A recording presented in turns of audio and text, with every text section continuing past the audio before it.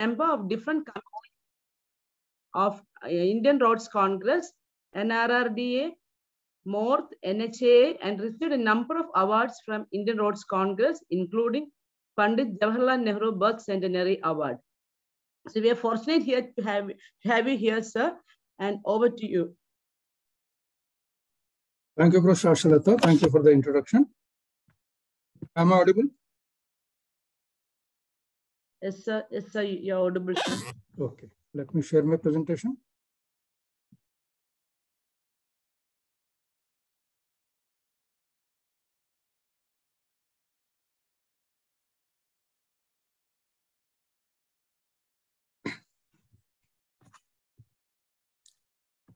You can see my presentation? Yes, sir.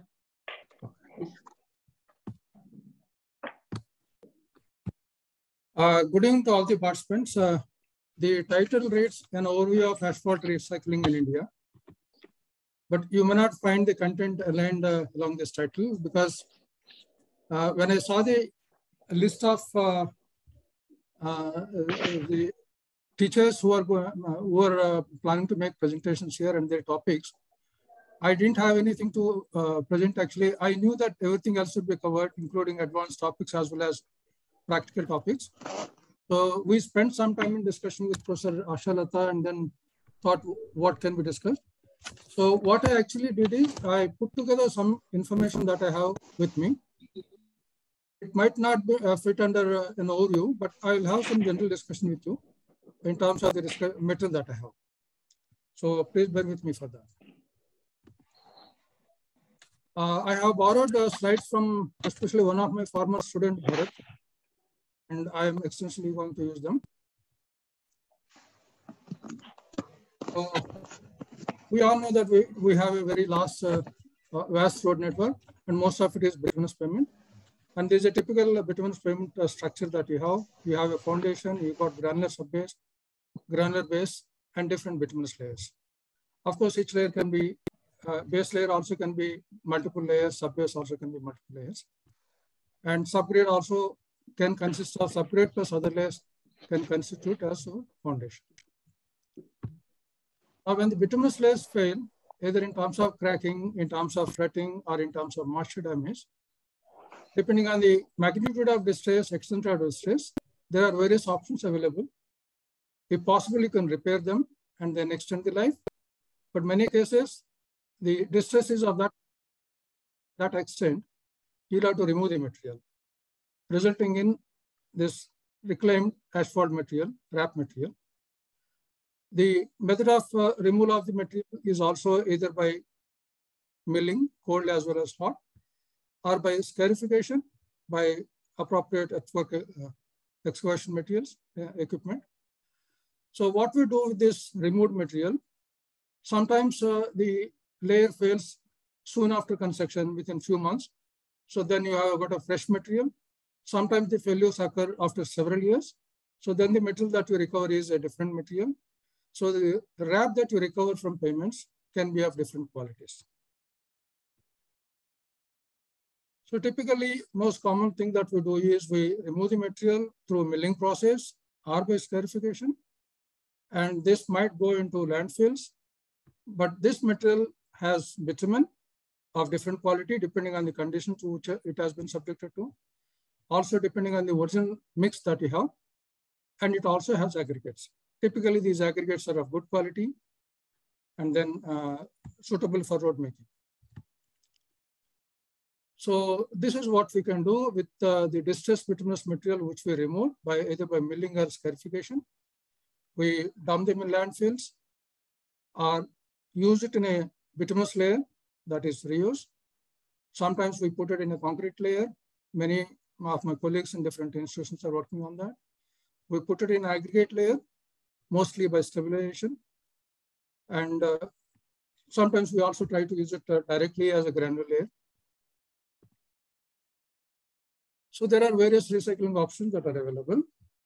We can do it in hot or cold condition. We can do it in place or remove the metal to a plant and then process it and then bring it back to the site, place it. So accordingly, you have hot in place recycling, you have hot plant recycling, cold in place recycling, and cone plant recycling. You can also process the wrap material using foam treatment. That's what we currently do in terms of IICTE-37 specification, either emulsion treatment or foam treatment. So these are typical processes that we have in terms of wrap generation, wrap processing, and then wrap utilization. Generally milling of the existing layer and then removing it to a stockpile. The stockpiling can be done separately for different sources. You can also fractionate it and then store it separately. India, I don't think we have such facilities we have created so far, but many other countries, you have wrap storage facilities, maybe categorized in terms of source, categorized in terms of size of wrap fraction. And then sometimes you need to have special features added to your mixing plants to handle wrap material, depending upon how many size of wrap that you want to use. And then some differences in terms of laying process. So recycling is basically, we use wrap material.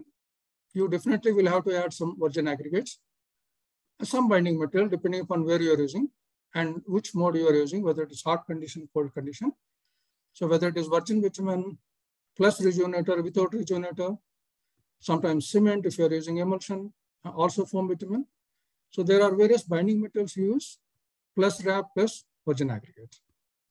And the current practice is by most agencies that you have a target layer. You're trying to replace DBM1, DBM2, BC1, BC2. And that is a layer in which you want to use wrap material. So you have to produce a material which satisfies all the requirements of the BC1 layer or BC2 layer, including binder properties, including aggregate properties, including mixed properties. This sometimes becomes very challenging. Meeting all those requirements in terms of binder, in terms of aggregate, in terms of mix, and then producing such mix using wrap material becomes very challenging and very restrictive. And this equivalence is what we're trying to achieve, as I already mentioned. You have to match the aggregate gradation as specified. You also have to find the total aggregates coming from wrap, fresh aggregates, meeting the requirements of aggregate quality that are specified for that particular layer. The binder will have to be of similar quality, wrap binder plus virgin binder together. Also have to meet, depending upon what the agency specifies, different performance parameters. There are several Indian guidelines which deal with use of wrap materials in pavement layers. For example, IICTE-37 2018, clause 8.4, enables us the use of wrap in emulsion and foam treated form in a base layer. Currently, the minimum thickness of that you have to use is 100 millimeter thickness. And the strength parameters that are specified are in dry condition 225 kilopascals in direct tensile strength and 100 kilopascals in wet condition measured at 25 degrees Celsius. For the purpose of analysis, an elastic modulus value of 800 has been assigned to this layer. The Ministry of Road Transport Specifications, 5th edition 2013. If you have got less than 10% wrap that you want to use in DBM layer, there are no restrictions. If you want to use more than 10% wrap for the BM as well as DBM layers, the penetration cannot be more than, penetration of the wrap binder that you extract from wrap material cannot be more than 15. And then typically you need to use softer grade of bitumen for higher wrap contents.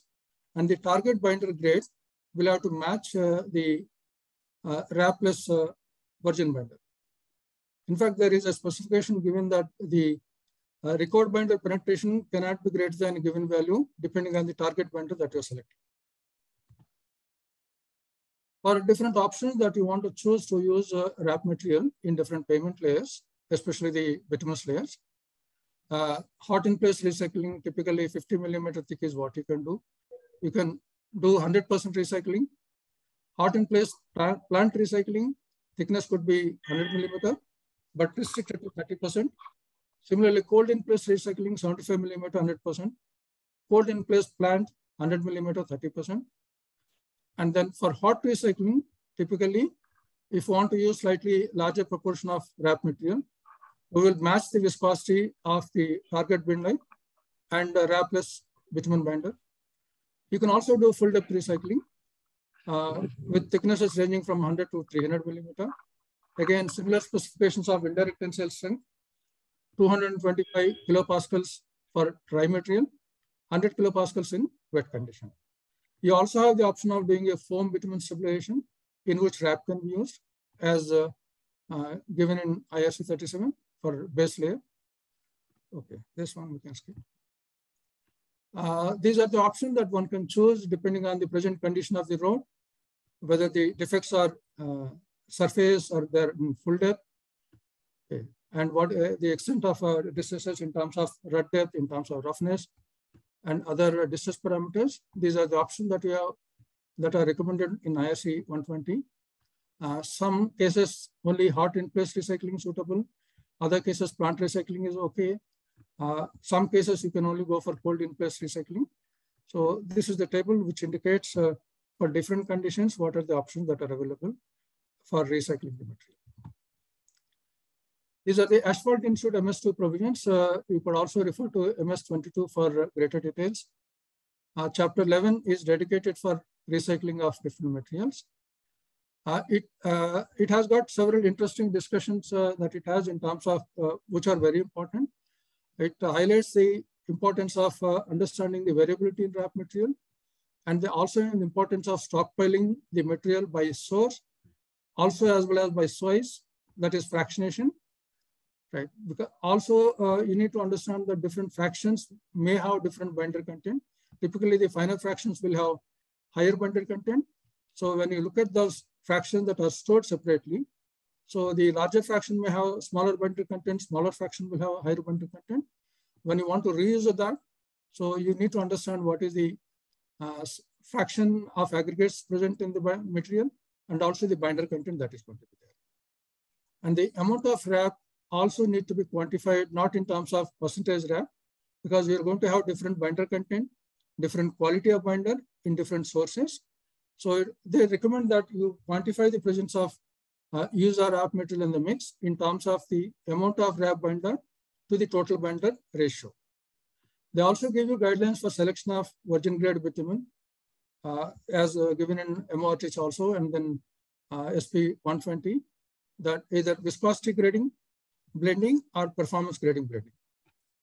And you can also determine binder content by either ignition method or solvent extraction method. They discuss the pros and cons of both these methods. And about the determination of gradation and properties of different aggregates recovered from wrap material, especially the specific gravities, different methods, the corresponding assumptions involved, the corresponding implication on the volumetric calculations, and the possible implication on the properties. For example, if you extract the aggregates, get the bulk density, bulk specific gravity of the material, which we use for volumetric calculations, that is straightforward. But if you are doing an indirect way of estimating the bulk specific gravity of these aggregates from GMM, and also get the wrap binder specific gravity, get the effective specific gravity, which we use for volumetric calculations, you might actually increase the VMA, and also your calculation might show that a decrease in effective binder content, which might actually result in more rutting. And the third method is to use these two steps, also make some assumption about the absorption value of the aggregates, which again, you have to make some assumption. This will also have an implication. So you know that any mistake that we do in the estimation of bulk specific gravity of aggregates, the current version doesn't have it, but previous version, if you see, they will show you why you have to measure the bulk specific gravities to the 4th decimal point. If you make an error in 3rd decimal point, 2nd decimal point, what is the implication on your calculation of air voids and then VMA and other volumetric parameters. It also talks about the procedures that we should adopt for estimating the GMM of the wrap material, and also the fact that some of the aggregates might actually be exposed during the process of milling and the scarification, and that exposed surfaces might absorb water in the process of your measurement of GMM, in which you do the dry weight, weight in water, saturated surface dry weight. So that would affect, if the aggregates, exposed aggregates absorb water, that will affect your GMM value. So they recommend that you pre-coat these aggregates with small amount of bitumen and do the JMM. You know the amount of bitumen that we added, you know the specific rate of that. You can make the necessary adjustment in the JMM calculations. Important thing is that they keep on highlighting that it is very important that you do the volumetric calculations correctly. For that, you need to get the specific gravities of different proportions and their quantities properly. They also highlight the importance of doing short-term aging, long-term aging of the binders, especially if you're doing a PG grading of the binders. Though these binders might already be aged, they have a discussion on that. There is a typical viscosity blending chart that is given by MS2, using which for a given wrap proportion, for a given virgin binder, for a given wrap binder, you can find out what is going to be the resulting binder quality. Alternately, for a given wrap percentage, for a given virgin binder, what is the proportion of wrap you can use. So there are various exercises that you can use, but you can either use a chart or assume that this the proportion of wrap proportion in binder and the corresponding property varies linearly. Log of viscosity varies linearly. You have to establish that there is a linear relationship between the proportion of wrap proportion in total binder versus the property. Sometimes log of the parameter is linearly proportional. Sometimes directly, for example, if you do it penetration or softening point, so directly they are linearly proportional to the wrap, proportion of the wrap binder to the total binder. Since many agencies use performance grading, so they also have blending charts or equations or a relationship that we can use to do the same exercise for a given wrap proportion, virgin binder, what will be the quality and so on for various parameters. They typically do it for the critical temperatures for a high service temperature, that is rating parameter, and critical temperature for fatigue, critical low temperature parameters, the temperatures corresponding to the two low temperature parameters that performance grading has. So typically we use 4 different blending charts to get 4 different temperatures, wherein the equivalence between the blend and the target value is going to be established. I've shown 2 of them here, one for low temperature, this one is for high temperature. Similarly, you will have one more for low temperature, one more for intermediate temperature, that is for fatigue cracking. So this is how the Asphalt Institute recommends establishment of equivalence between the selected target binder and for a given proportion, for a given virgin binder, how we get the equivalence.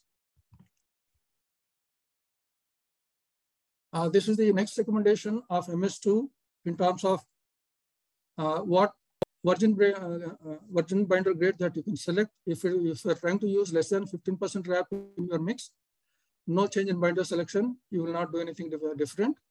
But if you're going to use something between 15 to 25, if your target binder is, let's say 6422, you will use 1 grade softer, that is 5828 PG. If you're going to use more than 25% wrap in your mix, then you're going to do the blending chart analysis and find out which soft grade of binder is going to be used. But in no case, we're going to use less than anything softer than 2 grades. But in this exercise, what we assumed is that there is going to be 100% blending. But we know this doesn't happen. That means the binder from wrap material completely blends with the virgin bitumen, but we know that this doesn't happen. So the actual blending is going to be somewhat less than this. It is going to be between what is considered as a black rock situation. That means the binder from the wrap material doesn't interact with the virgin binder at all. It doesn't participate in the performance characteristics or properties of the material. So that's black rock situation, 0% blending. On the other hand, what we have been assuming that there is going to be 100% blending. The actual situation is going to be somewhere in between. So the implication of 100% blending not happening is the resulting blended binder may be softer than what we expected.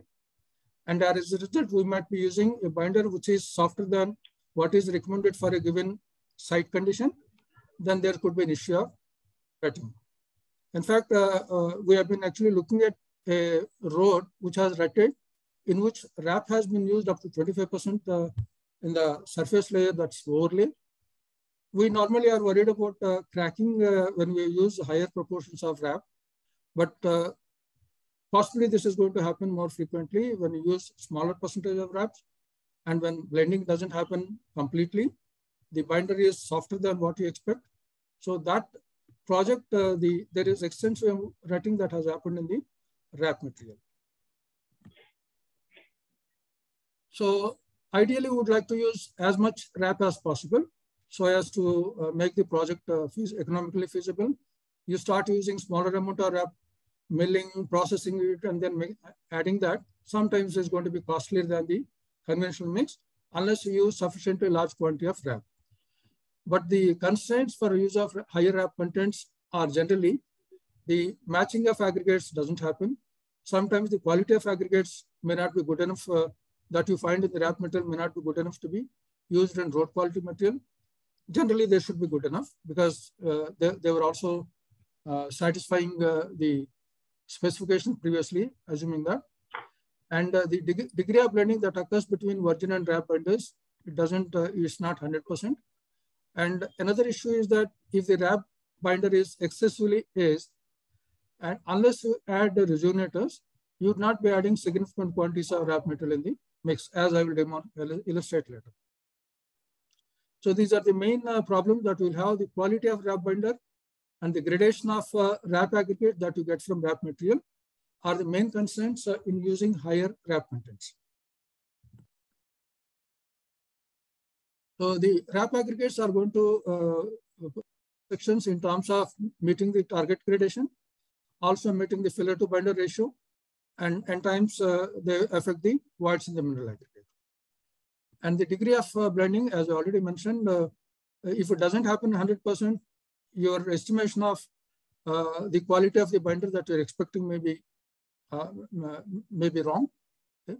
So once again, I think this is what is considered to be a black rock situation where you expect that 0% blending. The RAP binder is not interacting with the virgin binder at all. On the other hand, 100% blending means the old binder as well as new binder. Here, this is the old binder. The black one is the fresh binder. So there is no interaction between them. There is no blending at all. Here, there is complete blending. So you have uniform quality of binder of the 100% blended material. But normally what would happen is that there is some amount of RAP binder which doesn't blend. The remaining binder blends, and you have the corresponding quality of binder coating these aggregates. And the RAP mixers will also have to find equivalents in terms of various performance characteristics.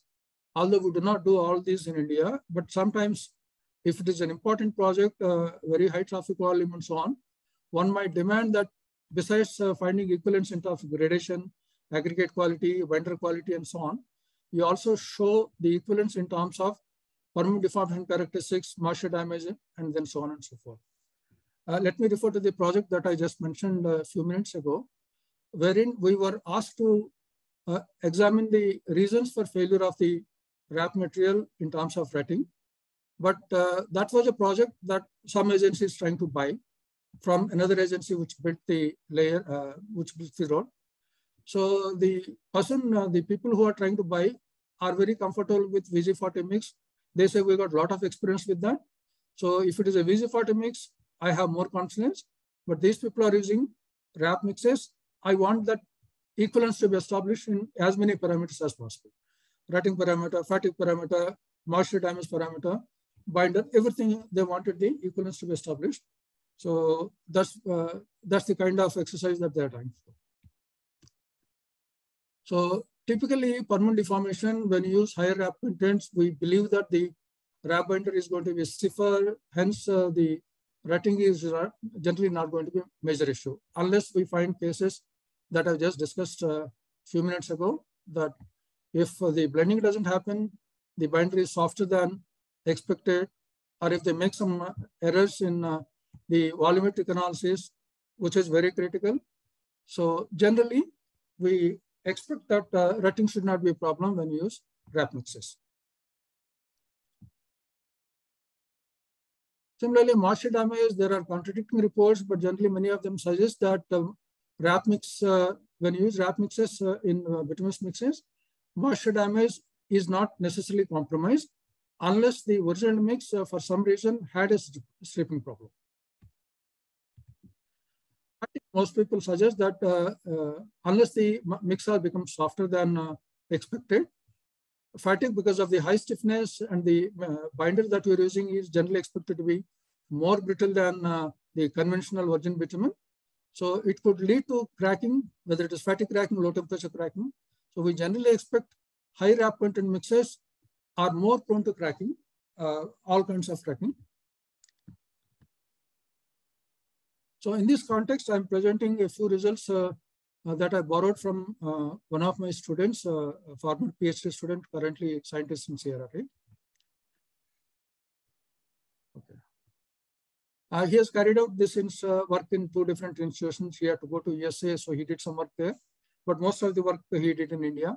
He collected wrap material from 5 different sources. I'll quickly present these results. I will not go into too many details, but I'll let you know what are the essential conclusions that is drawn from this. So he tried 3 different virgin binders for the purpose of equivalence for the and also as these 2 have been used as virgin binders, and this has been used as a target binder. Binders have been recovered from all those 5 wrap sources, and the blends of virgin binder and wrap binders were prepared in different proportions of wrap material, and various tests were carried out on the blend, penetration, softening point, viscosity, and then the rating and then fatigue parameters of the performance grading parameters, and then multiple stress creep and recovery test was carried out, and linear amplitude sweep test was carried out on the blends and also the virgin binders. And the gradations of the aggregates extracted from these wrap materials were examined. And then we tried blending for 4 different wrap proportions and 3 different wrap proportions for gap graded materials, 4 wrap proportions for dense graded materials.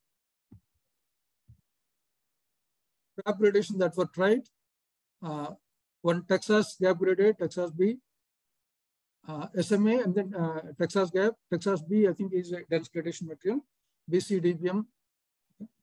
So 4 dense gradations and then 3 gap gradations. And this was the blending study that was carried out. VZ10 and VZ30 were used as the virgin binders, and 2 different proportions of wrap were considered for this exercise. So this is the wrap material. This is a virgin binder. This is the virgin binder, virgin aggregate. This should result in wrap aggregates being coated and virgin aggregates also being coated. So he has done some exercise in understanding how much is the binder transfer happening from wrap to virgin. I'll explain that later.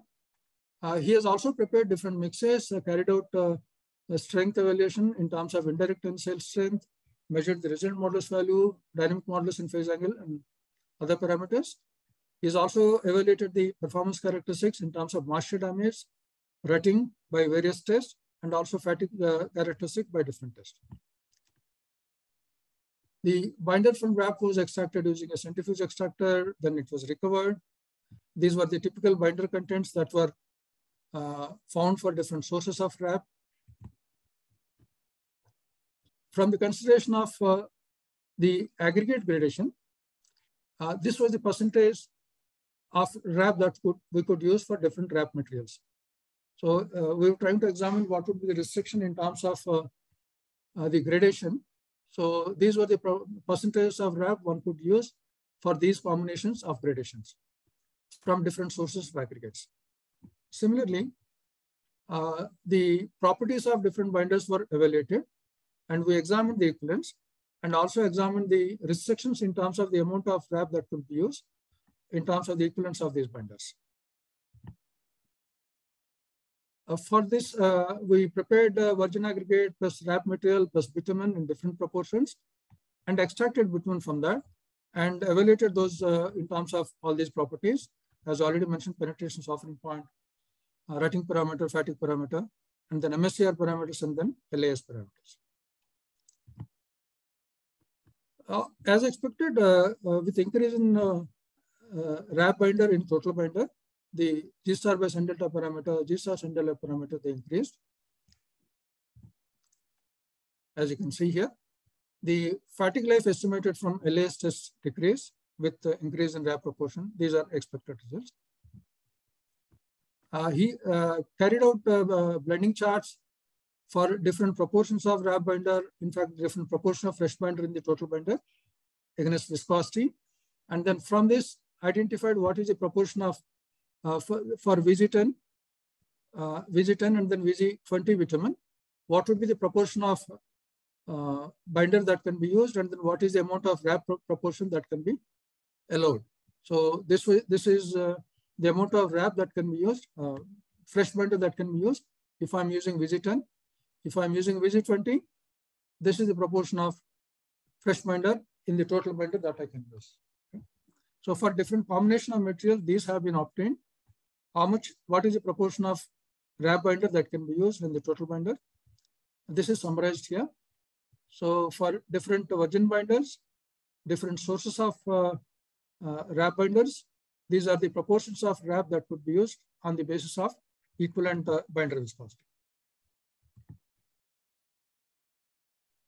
In terms of various other parameters, the RAP proportion that could be used in different mixes for different virgin binders, VG10 and then VG30. These are the RAP proportions that one can use. Obviously, as you can see, when you use softer binder, you can use more RAP proportion. A stiffer virgin binder, the proportion comes down, right? And for different parameters, when you try to get the equivalence, the limiting values are different.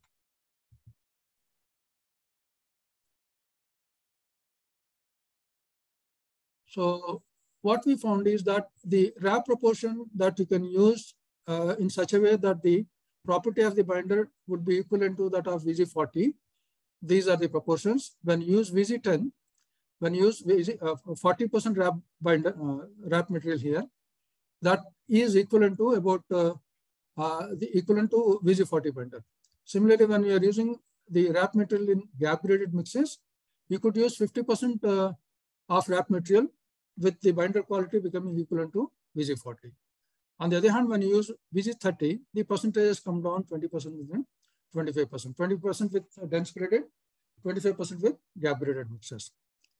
And obviously, as you can also see, the DBM gradation, which is a dense gradation, is more restrictive in terms of allowing RAP usage, followed by BC, SMA, Texas gap gradation. Texas gap gradation, because you got more voids there, you can put more bitumen there.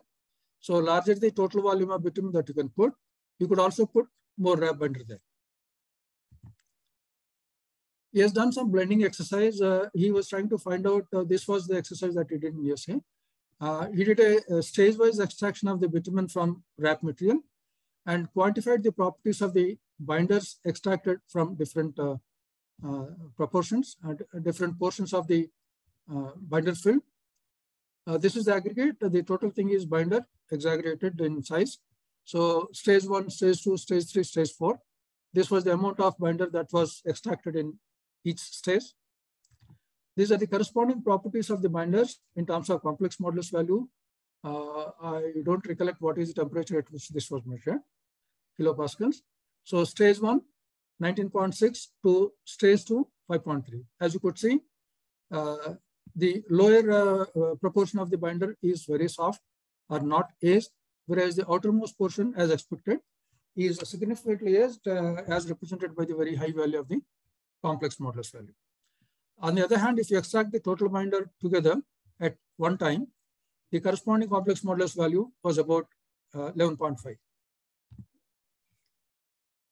We also did some small exercise to find out the blending quality, degree of blending that is going to be. I am not giving the complete details here. What he did is he did this in a two-stage process. He has done it on a single RAP source. And then he tried this with the VG10 and VG30 virgin binders, and 2 proportions of RAP was tried. So basically 4 combinations, he extracted the blending proportions. So this two-stage process was, first he separated the total gradation into coarse and fine fractions. We left a gap to clearly be able to distinguish the fine fractions and the larger fractions.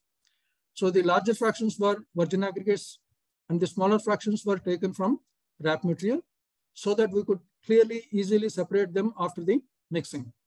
So these two were heated and then mixed together. And then we found out how much of the binder from the wrap material was getting transferred to the virgin aggregates. That was stage one. Then another exercise was done in which virgin aggregates plus wrap material, similar sizes, plus the fresh binder of a known quantity was mixed. And then we found out what is the binder that is present here, what is the binder that is present here, and the corresponding qualities of those binders in terms of different properties. So using this data, he has worked out the blending ratios from back calculation. From the properties, we expected that this is the property, so this must have been the degree of blending. So these are the results that is presented for G star by sun delta value. For each parameters, obviously the blending ratios would work out to be slightly different, some cases significantly different. So this is with the VG10 binder. The degree of blending is significantly larger, about 70 to 80%, 87%. On the other hand, when you use VG30, when you try to use slightly larger proportion of wrap, which is 35, the degree of blending that was which was observed was significantly low, 15, 30, 54 in terms of various parameters. On the other hand, when you use smaller quantity, the blending ratio is working out to be larger. So obviously the degree of blending would depend on number of other parameters, including how you mix, what is temperature at which you are mixing it, whether you're using any admixture, rejuvenators, the softness or hardness of the virgin binder that you're using, how long you're using, gradation of materials. It depends on a lot of parameters, but typically this would be the trend that you can expect. Obviously, softer binder, the degree of blending has to be greater. You use more wrap content, the degree of blending is going to be smaller. We also carried out mix design and then produced different mixes with different wrap proportions, with different aggregate gradations. And this is the virgin binder that has been used. And mixes were designed. And various mechanical and then performance parameters were evaluated, including indirect tensile strength, resonant modulus value, dynamic modulus value, and phase angle. Expected trends: as you increase the wrap proportion in the mix, the E star was increasing, phase angle was decreasing, modulus value was increasing. Right. These are the mixes. These are the corresponding tests that have been carried out for evaluation of moisture damage resistance. Moisture damage, he was actually trying to estimate in terms of ITS, in terms of different parameters. I don't think I'm presenting all those results here. Just one TSR value is what is presented for different wrap proportions. So there is no significant difference in terms of the moisture damage resistance of the mixes with increase in the use of proportion of wrap proportion. He has also evaluated the rutting characteristics of recycled asphalt mixes, again for different mixes, dense gradation as well as open gradation, VG30 as the virgin binder. When he was in USA, he was using PG64-22 as a virgin binder, and the different wrap sources. Primarily 2 wrap sources were examined for all the mixes. And flow number test, dynamic creep test. Let me present the results. So the flow number increase, understandably, so that means the rutting resistance of the mixes has increased significantly. And I think this was the corresponding DBM mix, target binder, VG40 mix. So this was the flow number obtained with DBM VG40 mix.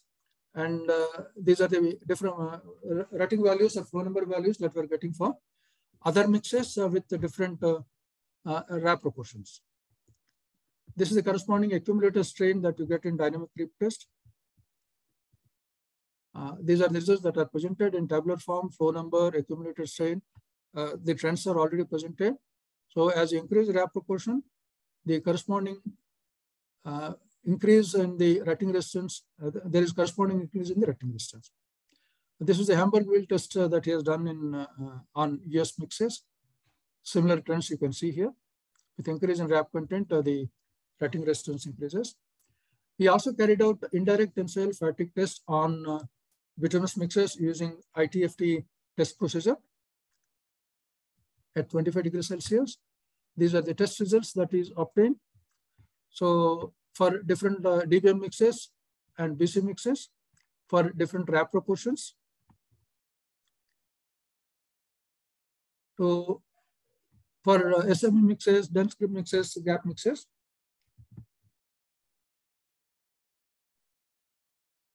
So to actually evaluate the practical beneficial effect of or beneficial or detrimental effect of use of RAP on the fatigue performance of different mixes used in a specific type of pavement, what was done was that an analytical exercise was carried out. Both the conventional mix with its modulus value and the fatigue equation and the RAP mixes, different gap graded as well as dense graded with different proportions were analyzed, assuming that one case you got target mix, DBM mix with VG40 binder. The other case, all those different RAP mixes with the corresponding fatigue equation, corresponding modulus values. The analysis was carried out, tensile strengths were estimated. And this is the pavement section that was considered. Granular layer 500 millimeter thickness, subgrade 50 megapascals, 160 megapascals, and the different layer thicknesses of the bituminous layer. And we assume all the complete layer has same properties, same fatigue equation. And the corresponding fatigue life as estimated from the fatigue equation, laboratory fatigue equation, obtained from the strain values that are calculated, are shown here for different bituminous layer thickness. So the interpretation is that for a given mix BC, for smaller layer thickness, mix with higher modulus has shorter fatigue life. The fatigue life being reduced to 16% of the life obtained for mix with lower modulus value. Sorry. On the other hand, the fatigue life of gap graded mix with 35% RAP material is about 6.7 times that we get from dense graded mix. Besides the lower stiffness, the larger binder film thickness in the gap graded mix is also another reason for improved fatigue life. I wanted to share you another couple of details, though I don't have slides for that. There was another student who was actually examining, when you talk about the fatigue performance of the mixes in the field, there are a lot of factors that play in terms of the final fatigue life the mixes get. Compared to the laboratory one, there are usually shift factors. One of the influencing factors is that the mixes generally heal whenever there is a damage, micro or macro. The mixes or binders have got some capacity to heal, provided they have appropriate conditions in terms of temperature, in terms of time that is available, that is rest periods. So the student examined in an independent study, separate study, the influence of the presence of RAP meters in the bituminous mixes on the healing characteristics of the bituminous mixes. Obviously, the increasing RAP content in mix caused a reduction in the healing capacity of the mixes, but not very significantly, so as to affect the fuel fatigue performance significantly. A rough estimate was for the materials that candidate has used. If I had used a VG40 mix, if I had measured the healing potential of VG40 mix and compared that with RAP mixes, the RAP, 25% RAP in a mix, the healing potential was approximately found to be equivalent to that of VG40 mix. That means if I am comparing with a conventional mix, if I use RAP up to about 25% in the mix, so the healing potential did not get compromised significantly. The candidate used a RAP which is very highly aged material, almost the penetration was almost nearly 15. So it is that highly aged. Even that case, we didn't find the healing potential to be significantly compromised. As I said, 25% of RAP content had similar healing characteristics, which is equivalent to that of VG40 mix. Okay. So I think it's almost 9:46. So that's the end of my presentation. If you have any questions, I can take. Now the floor is open for queries. So the question is, other than IIT PAVE, any other computation methods were available to compute tensile strength of pavement layers? So there are a lot of softwares available. I think some of them are free.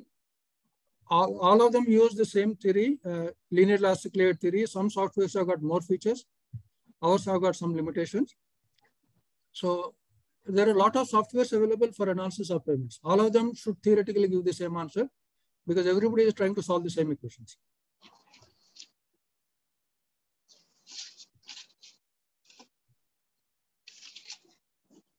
Should I share my screen still or stop it? Yes. There are more queries waiting, so I humbly request you to join it for the further discussion schedule between 9 to 9:30. Oh, okay. Thank you, sir. Okay. I invite Greena, research scholar from IIT Madras, to deliver the vote of thanks.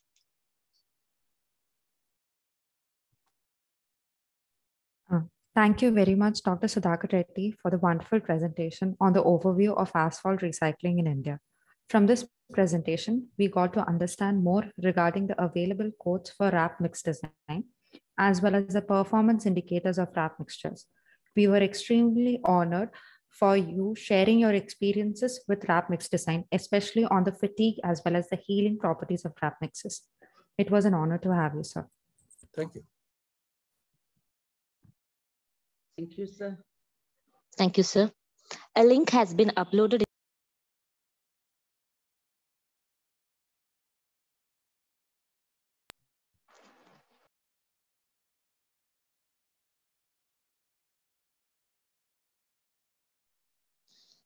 Next, I invite Tushara Vitti. Manasa, I think we can wait for, we can ask the participants to unmute themselves and ask for a few more queries.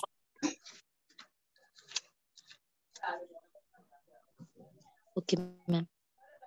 Participants are requested to raise the queries.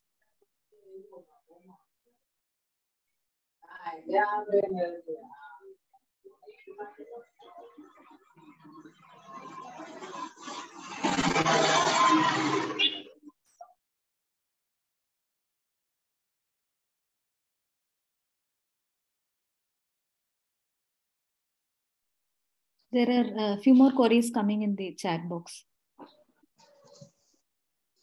Okay, so the question is, sir, can you please give more information on how a stage-wise extraction of binder was done?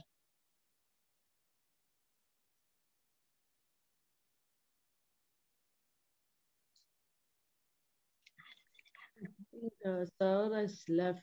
Probably he'll be joining only after the second lecture because we already informed him. No, I think sir is not. He has left.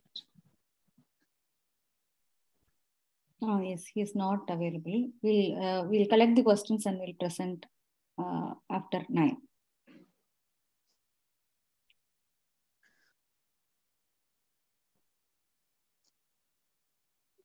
Ma'am, can we start the next session? Okay, Murali sir is here, sir. Hello. Yeah, I am very much here. Okay. I can take up some questions if there are any.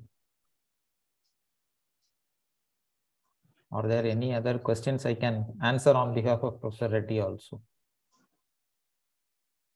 Manager, please read out those questions, Murali sir. So the question is, sir, can you please give more information on how I saw that stage-wise extraction of binder can be done.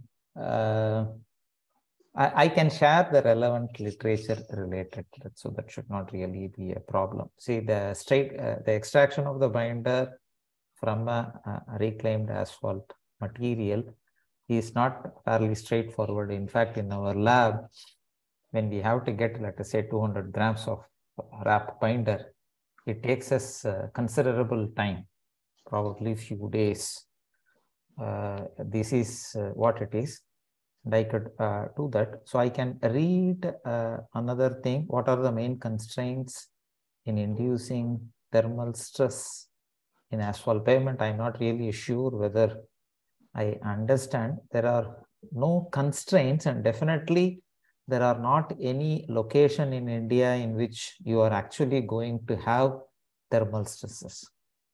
Probably you are looking at somewhere near the Himalayas or someplace. So that's not really going to be the problem. The second question from Akhil NIT Rourkela is, how wrap percentage is selected in the mix design? Is it based on wrap percentage binder required at time or by the total percentage of mix? In fact, I'm not sure whether you will be attending our offline session. There are elaborate and detailed calculations have to be carried out. There are a few steps that we go through it. For instance, the agencies might say, look, you can't exceed 30%. So they will give you a cap. Okay, that is number one. Number two is your owner will say, I would like to have, so if I use the same example Professor Reddy used, I would like to have, let us say, a VG30 kind of a binder in the mix after the wrap and the new aggregates are added. So it goes, the solution space is slightly wide. So it is not straight. So normally what we do is to go in an iterative process, or like what Professor Reddy mentioned in Asphalt Institute or any other method, you go for a blending chart or something like that. And in fact, to make it even more simpler, you could consider the wrap as another aggregate stockpile, except that you have some idea to find out how much is the binder in that. Okay. And then based on what is the target grade that you really want, you also estimate whether you need a rejuvenator or not. And that is how we do it.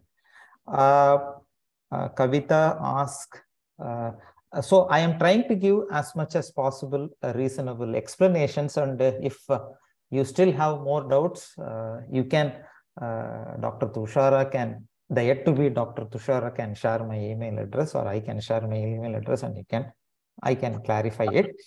Kavita is asking why it's found that wrap percent are lower for gap gradation compared to those of dense gradation. It is not really a hard and fast rule, Kavita. So it is, in fact, if you are talking really about gap gradation as SMA, or as what Professor Reddy mentioned as Texas gap, what is the kind of aggregates that you are really looking to substitute there? See, because when you get your wrap, you have no idea about what that wrap really contains, what is its gradations contain. So most likely, if you are using a gap gradation, there are many sieve sizes that you are going to skip. And we normally see that the amount of wrap that you see seems to be on the lower side, but that is not really something that we can say it's straightforward. Yes, I guess other than that, I don't see any other question here.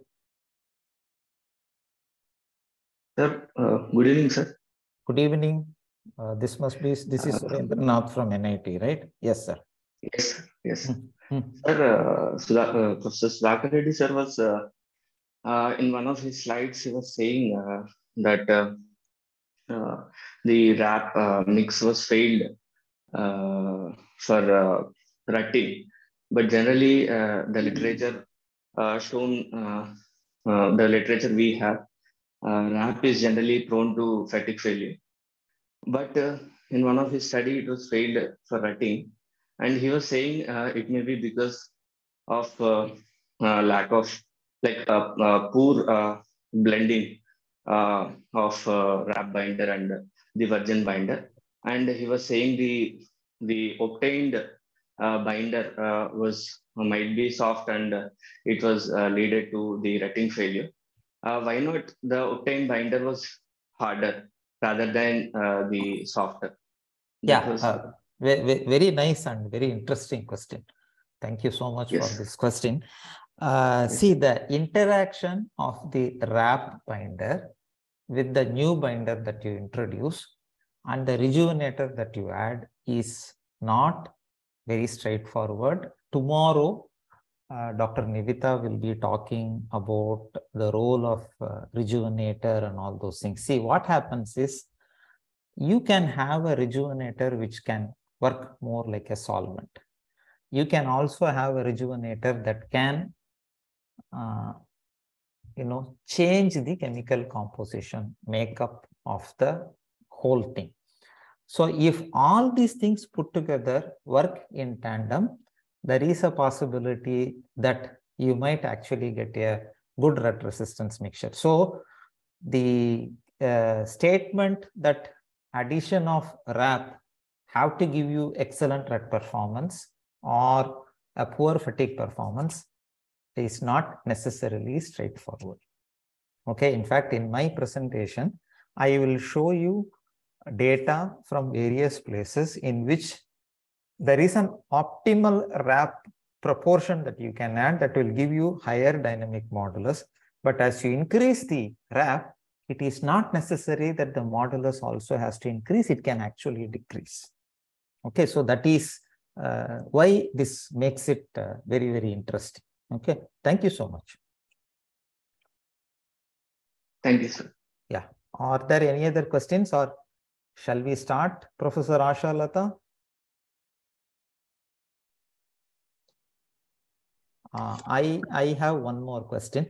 Okay, Akhil from NIT Rourkela says, since RAP is not having adequate gradation requirement, can we distribute the RAP content available to the selected sieves and remaining by adding virgin aggregate to attain target gradation? Very nice, exactly. And in fact, I will even go to the next level. I will say that I will process the RAP in such a way that I will pick those fine RAP. In fact, if you take a RAP and proportion it, different sizes, and you find out the binder content, obviously you are going to see that the fine RAP has more binder content. Then what you can do, and this is also will answer Surendranath's question, is to pick and choose the RAP from one particular source when you do the RAP mix design, so that you balance out the aggregate gradation. Also, you are effectively using more RAP binder, because the idea is to push as much RAP binder as possible into your system, because this is a precious material. So think about it, you are getting stones coated with the binder. So now if you know how to really handle them, you could do it. So the correct way of doing it will be is to kind of look at the aggregate gradation, balance it, and it is not necessary that you need to use all of the RAP, but some portion of the RAP that will give it to you. And I will take this last question, and the remaining questions we will do it after 9. Josina says, to get 100% RAP, we need to take from 100 different sources.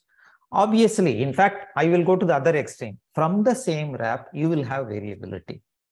Okay, because in our country, when the quality control is not as much as what you really expect to see compared to a few other countries, what can really happen is kilometer to kilometer, there will be a variation in the aggregate gradation, binder content, quality of the binder.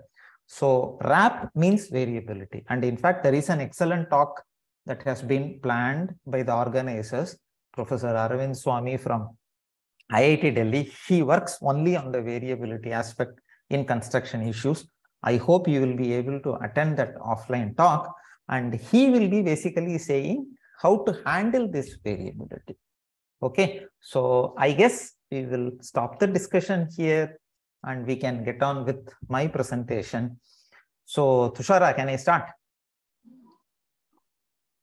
Next, I invite Tushara Vitti, Assistant Professor of Civil Engineering Department, for the introductory session.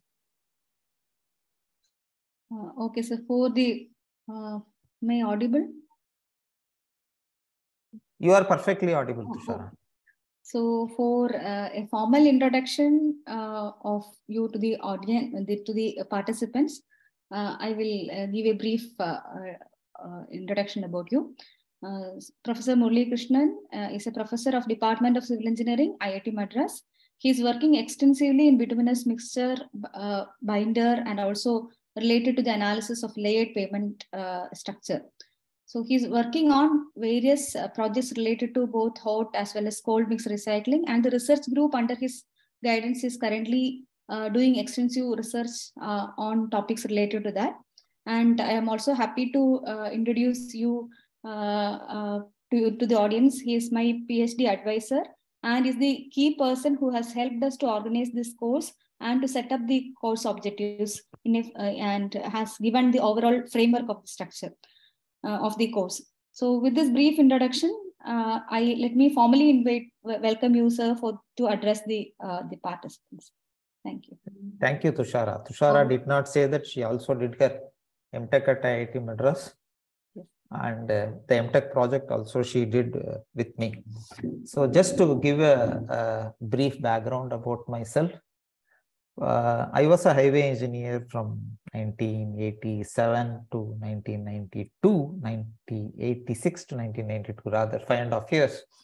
And this was before NHDP, MOSTH and all those things. So I was an asphalt engineer in NH1, then NH1, the old NH1, Delhi Amritsar, then NH45, then did some work on ECR. Then I thought, so let me just get into academics. So came to academics, did my PhD at IIT Madras, went out for a brief period of time in Texas Transportation Institute for a postdoc. And from 2004, I am a faculty member in the Department of Civil Engineering at IIT Madras. And Tushara said the remaining thing. Okay. So now the idea here is to walk you through for the next 45 minutes something on wrap mixture characterization. And I just make this very clear. I have taken some pictures. Most of the pictures are mine. And some of them I have taken it from internet. So I don't necessarily give a reference to it. And if there is a reference that is needed, I have actually given it there itself. Okay, so just a minute. I need to.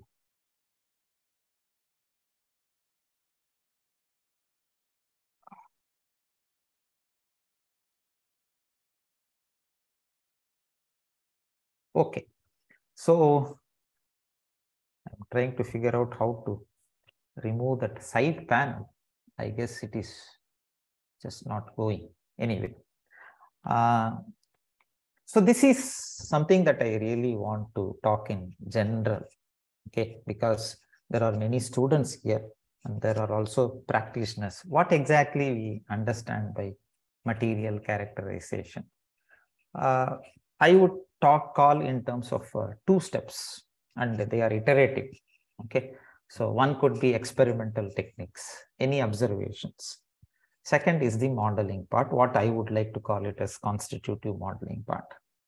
So when we are talking about experimental techniques, again, it can be in different scales, macroscopic, mesoscopic, microscopic, and there are even atomic force microscope that is probing the bitumen at that kind of a length scale. And what is that you are trying to actually measure? You measure force, you measure displacement.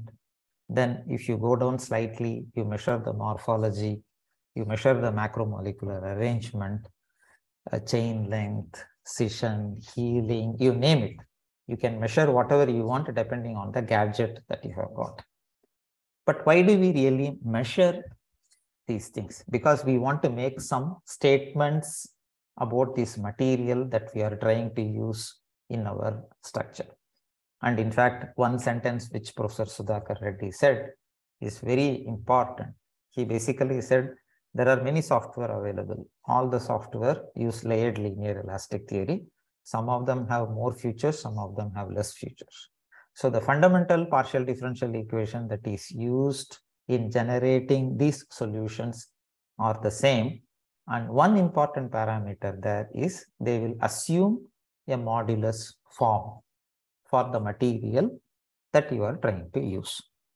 So if you have to measure that modulus, whatever be the modulus, there are a lot of assumptions that are associated with it, whether the material is isotropic, anisotropic, inhomogeneous, homogeneous. So we need to kind of do with all those things, and then only we can make the measurement. Now, after having done the measurement, the next important thing that you do is what is really called as the modeling part. What do you really infer? So what is the response of the material, stress, strain, time, temperature response? And in fact, I purposefully added time and temperature because most of the material, 99% of the bituminous material that you are going to use, especially within the context of RAP, is what is really called as loading rate sensitive. Okay, so the response depends on how fast or how slow you apply the load. And this is also the structure which is extremely sensitive to the temperature. So within a span of around 40 degrees centigrade, the material can flow or become like a glass. So we need to be very careful of this temperature range. So after having carried out all these experiments, we make a lot of assumptions. We work out some analytical models. And this is a back and forth exercise. So we validate a model, we formulate a model, we validate a model, and we just keep going so on and so forth. And once we are convinced that, okay, this model can explain this material, then we need to give solution to a highway engineer in the form of a chart, in the form of a table, or these days in the form of a software wherein you can plug in values, apply the load, compute the stresses and strain. And this is where the numerical implementation part comes. Now, the numerical implementation part as well as the analytical models as far as our material is concerned. So I mean bituminous material, there is a big gap because the complexity of the material is at one end and the analytical approaches are slightly far away. So there is always an overlap. There is always a big mismatch between what we expect through our modeling approaches, experimental techniques, and what we actually get to see even in a laboratory exercise. Forget about the field. So what I am going to do is to kind of walk you through some of these issues. And in fact, I put together a lot of slides today morning. Then I realized that in an online forum where I am not able to see any of you, and in fact, all of us here, at least some of you who are teachers here, we suffered through this 2 years COVID period in which we were asked to teach students highway engineering, pavement design, pavement materials without even seeing them. And it was not really a great exercise to me as a faculty as well as to the students also. So I kind of simplified the whole thing. So I invite you, whether Dr. Asha Lata has permitted you or not, I invite you to come to CET with or without certificate so that we can actually have a physical interaction. And only in a physical interaction, we will be able to do justice to some of these complexities that you see here. Okay, so this is the overview. I would like to talk about, because Tushara said you talk about RAP characterization. So I need to talk in terms of foam, emulsion, as well as the reclaimed asphalt binder. Then as far as the mixture characterization is concerned, could be cold mix and hot mix.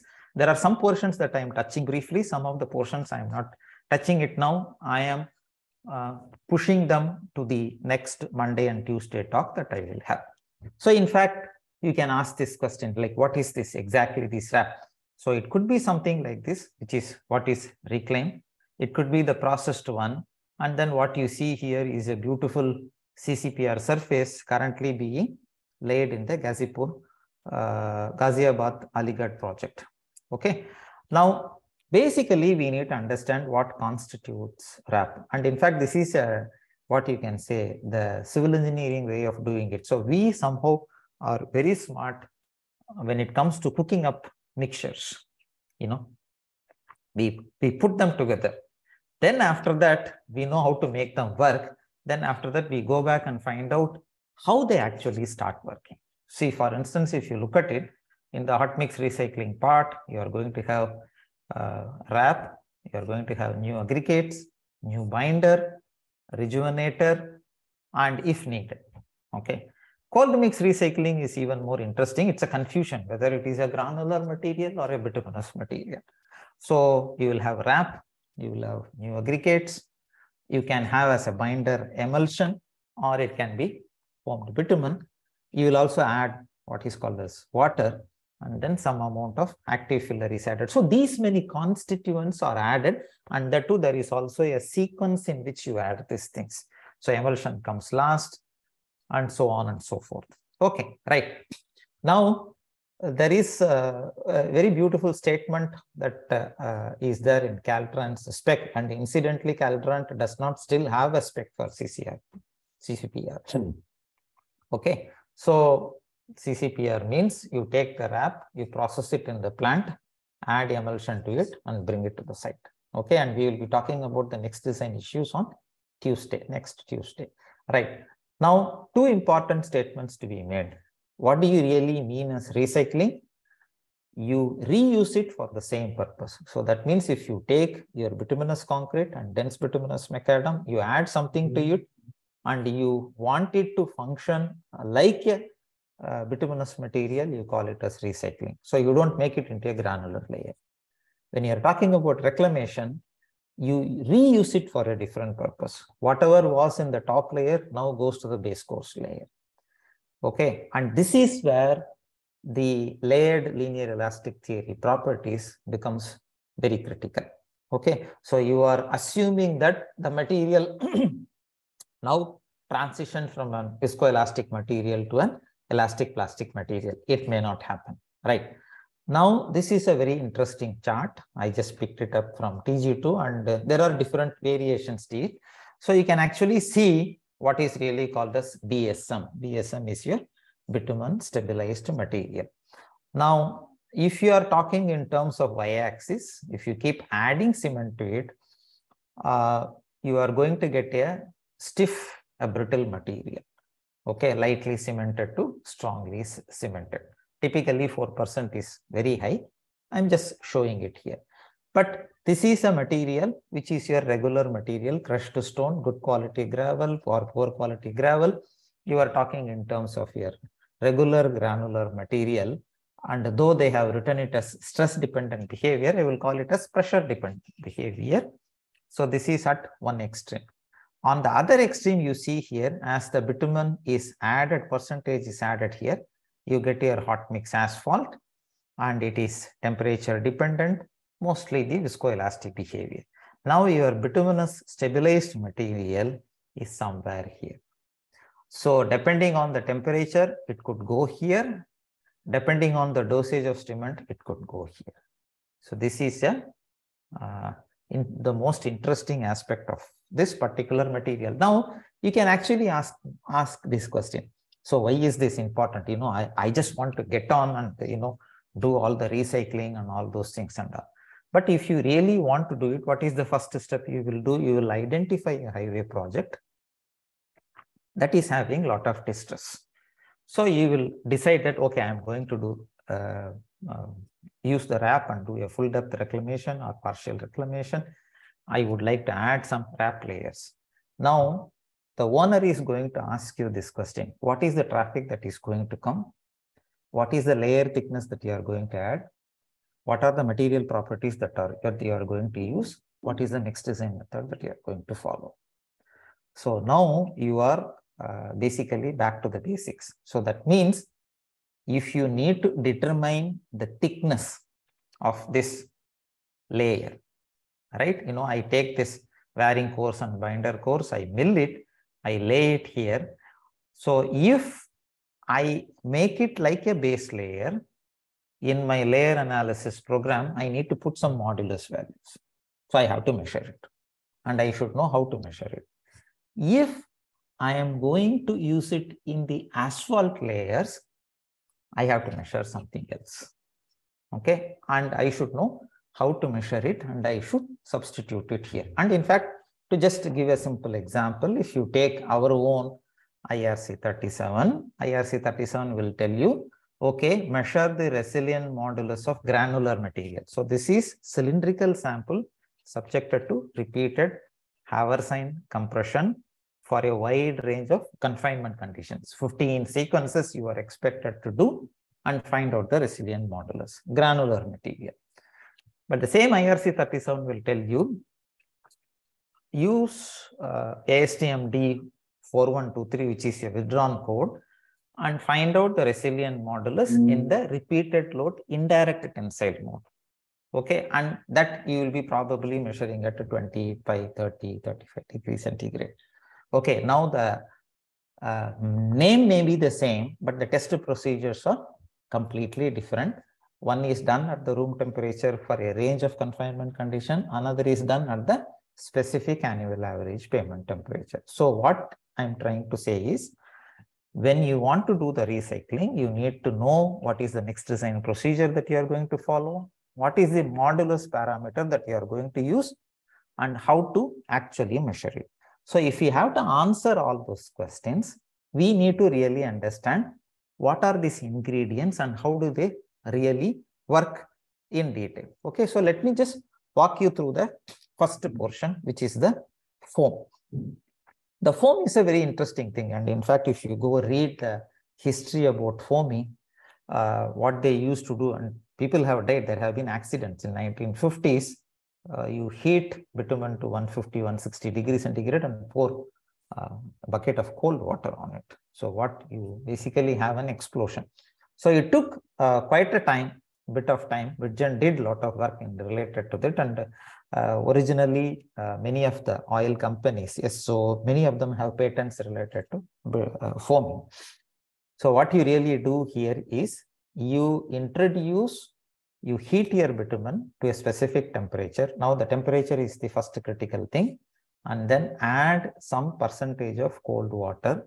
The water, when it gets in contact with the bitumen at the high temperature, becomes steam, diffuses, and then you are going to have expansion. Now, there are many different types of foams. The soap bubble that you use in your washing machine is an aqueous foam. An aqueous foam has a large shelf life. So that means, you just add soap water and then try to whip it by your hand. The bubbles are going to stay there for quite some time. There will be drainage of the liquid along the foam boundary, but that's a different issue. A non-aqueous foam like bituminous material have a very short shelf life. So what we really call as half-life, what are called as expansion ratio. There are many parameters associated with foaming that is available here. So I am just going to show how these things really happen. So you can have expansion ratio, you can have half-life, you can have foaming index, you can have rate of collapse. And in fact, if you just see in terms of expansion ratio versus time, you can actually see that there are two stages here. One stage in which there is an instantaneous collapse. And in fact, this is what you really call it as half-life, whatever is the full ER max to 0.5 of that. And then there is a smaller bubble or semi-state bubble that is a gradual and slower collapse. Now, this whole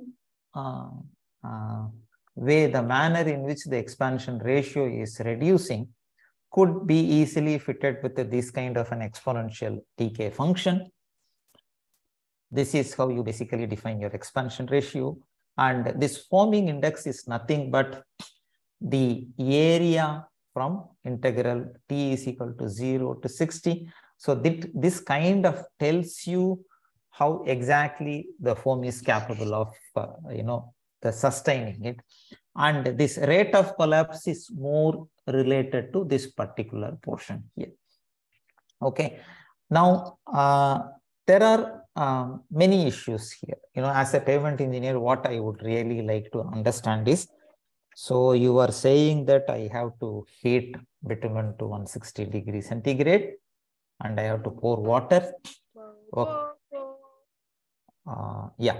So what happens to the bitumen? Will it get aged? See, because I am always interested in short-term aging, long-term aging kind of a thing.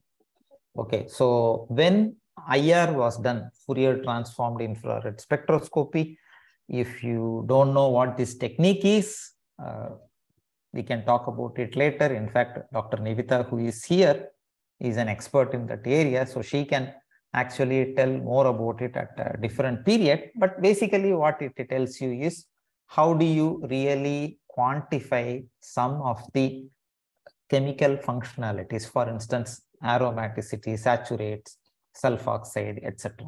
So when a Pg58-22, now I'm not really sure how many of you here will know about Pg58-22, but I'm just going to leave it like that. You can think of it like a grade of bitumen, and it is done with 2% of foaming water content, FWC, 3.5%. Similarly, you can actually see it. Two things were seen. There was no change in the macromolecular thing that you found, the functionalities that you see, but as the water content increased, there was a slight reduction in the aging was seen here. Okay, so this is as recent as 2019. Now, another important thing which one should worry about when we are using this material in the field is, okay, what exactly happens to the workability of the material? Because you know, you are pressurizing this bitumen and then spraying on top of it. You want to try to see how exactly is the workability, whether there is any workability issue is there or not. Now, to measure that friction, interfacial friction or something like that, there are interesting ways in which one can do it. See, because you need to understand, you know, you are basically rubbing two surfaces against each other, and there is this wrap, you have added some new aggregate, and then you have added water. Now, why do you really add water? Because you want the foam to move inside, okay, to give that sufficient workability. So there has to be some way of measuring it. And there are some tribological measurements that are well known that work in some other area is also being used here. So boundary regime, in fact, if you measure the coefficient of friction, it goes something like this: boundary regime, there is a mixed regime, there is an elastohydrodynamic regime, and there is a hydrodynamic regime. So in fact, we are about to acquire one tribological setup in our rheometer to measure the interfacial friction. So if some of you are interested, just let me know. Now, what is really the catch?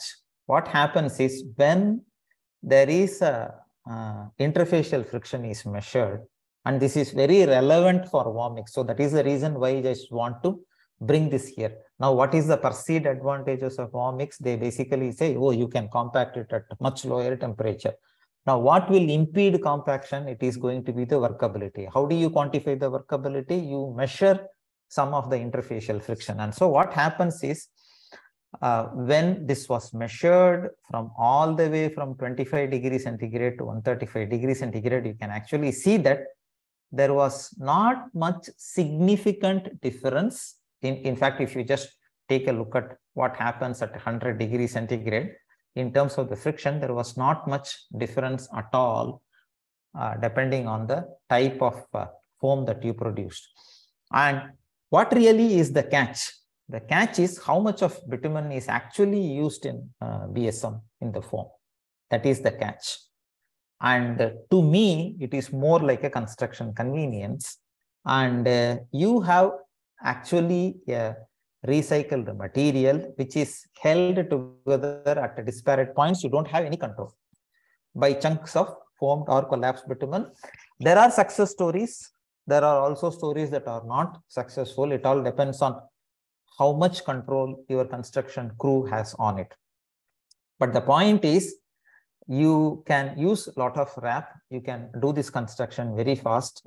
And we will also now see what happens to the response of the material. And this is very interesting because though you say that you are adding bitumen very little, what happens to its behavior, we will see as we go along. And one main problem which everyone has faced as far as this particular technology is concerned is, how do you really measure these things? Okay, see, because they will be using a dipstick and it is very approximate. So people go very fancy, try to use some kind of ultrasonic device and try to take pictures of the foam at different time periods, and then try to measure the distribution or the density of the bubble as well as bitumen as well as the water at this particular undervoid volume. So you can go as much detail as you really want, because ultimately these kind of studies will tell you how to calibrate your setup so that when you go start doing your construction, you will have some confidence about how the foam gets actually dispersed here. So now let us come to the next one, which is the emulsion part. Tushara, if I shoot off by 5 or 10 minutes, there won't be any problem, right? No issue, sir. Okay, right. Thank you. Anyway, this is online, so people can always mute and then move. Okay, which has happened to many of us in our classes, right? So let us come back to the emulsion part.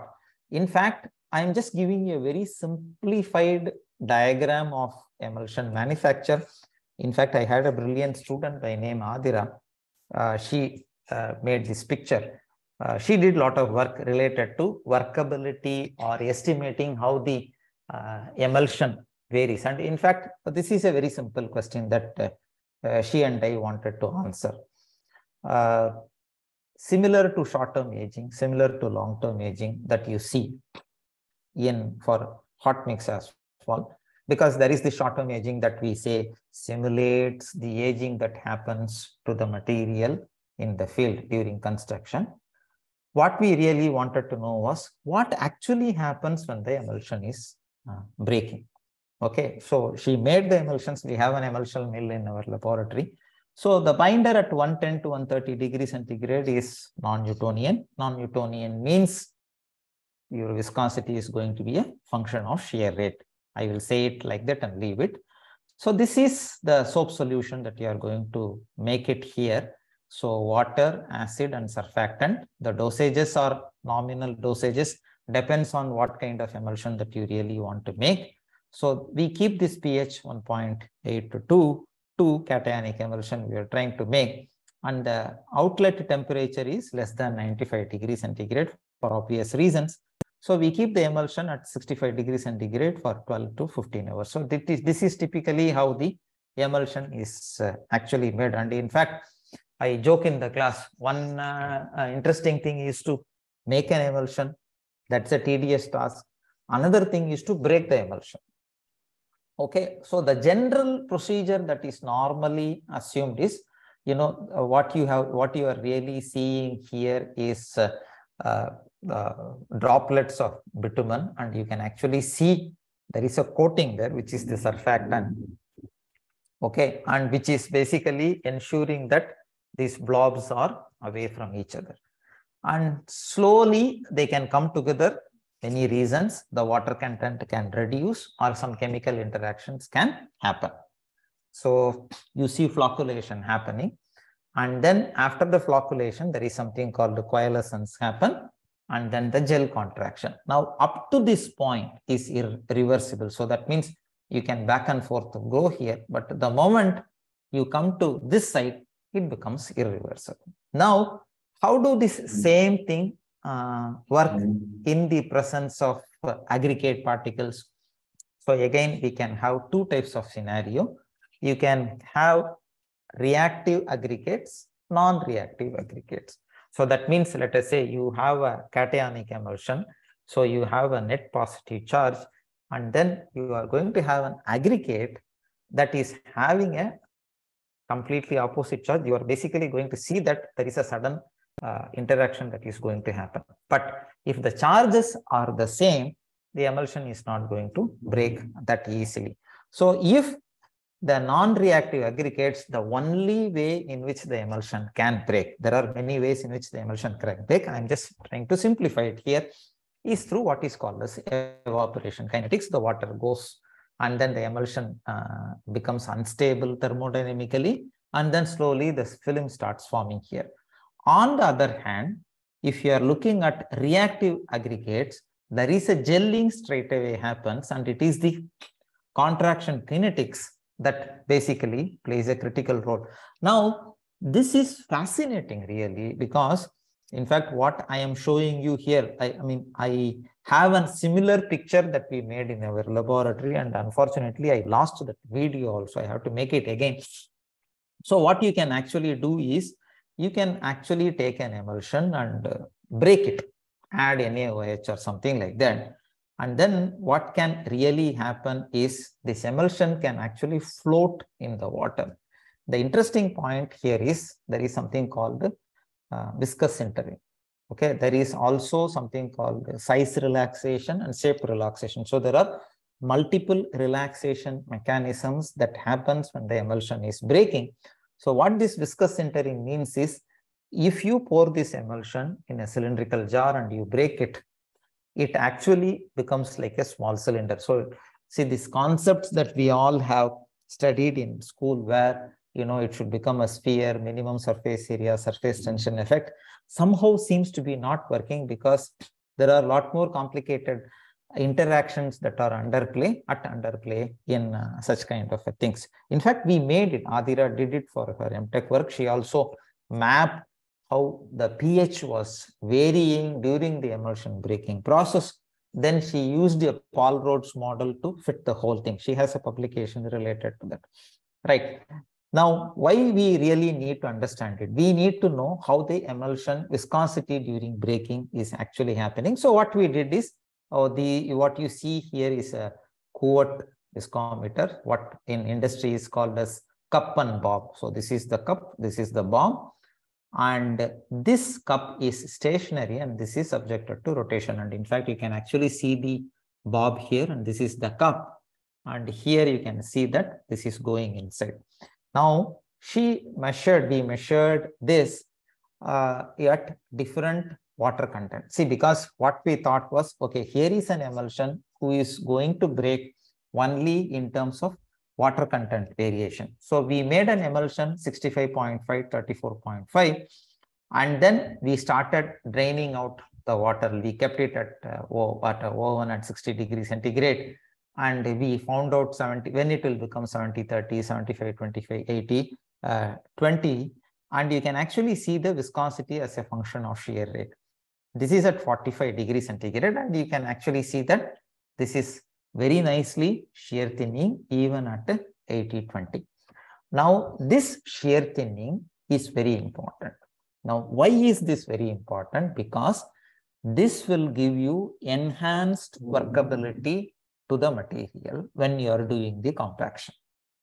Okay, because your roller is moving on top of it, it is subjected to substantially high shear rate, much more than what I see here, because my 100 reciprocal second is probably the limit with which I can run by a rheometer, because otherwise I will have turbulence and all kinds of other issues, instabilities, what is really called as the Couette instabilities, that will Taylor Couette vortices and all those things will come in. We won't get into those details.